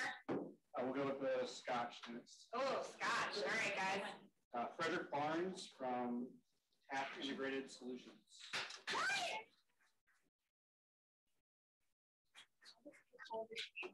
Ooh, this is that person should win. Paul Howe, Multilingual Solutions. Paul. Not least for M&T. It is like Christmas. So Trevor, Buffalo Trace Bourbon, Lynn, Noir. Right.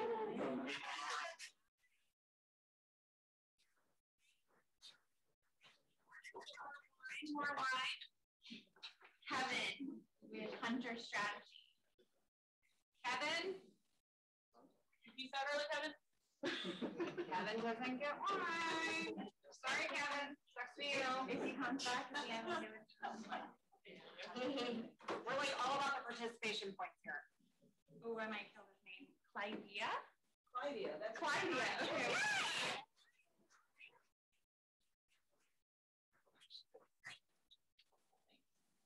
Couple more. Vago. Oh my gosh. And there we go. Vago.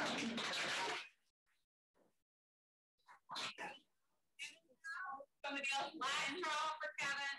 Yeah, you can have a drink with Kevin, whoever wins. Troy from Uninet. Troy, you are not.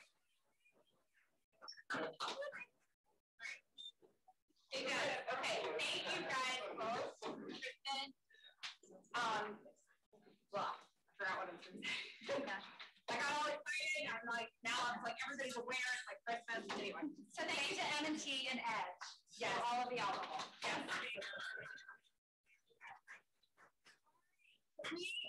Any last thoughts, any last remarks, any, oh, by the way, anything? Yeah, one question. I didn't get with TRX. DRS was not able to make it, so they canceled on us very last minute, and we can connect you potentially. I mean, if you are interested in meeting with DRS, please see Katie, because I'm a great business partner and totally just bombed it all off. And she has received everyone's profiles. So, and just so you guys know, the large guys have, or the large primes have received all of your profiles. So the govmates profiles have already been sent.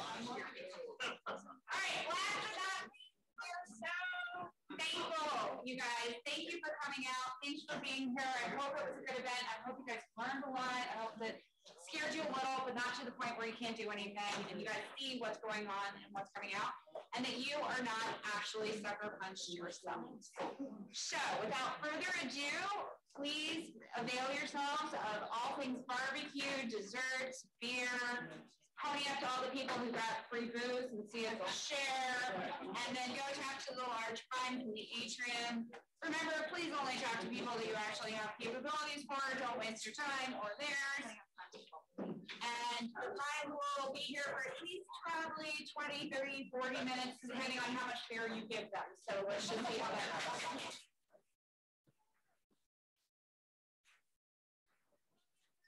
Afterwards, and that's how you get the slide deck. Because we're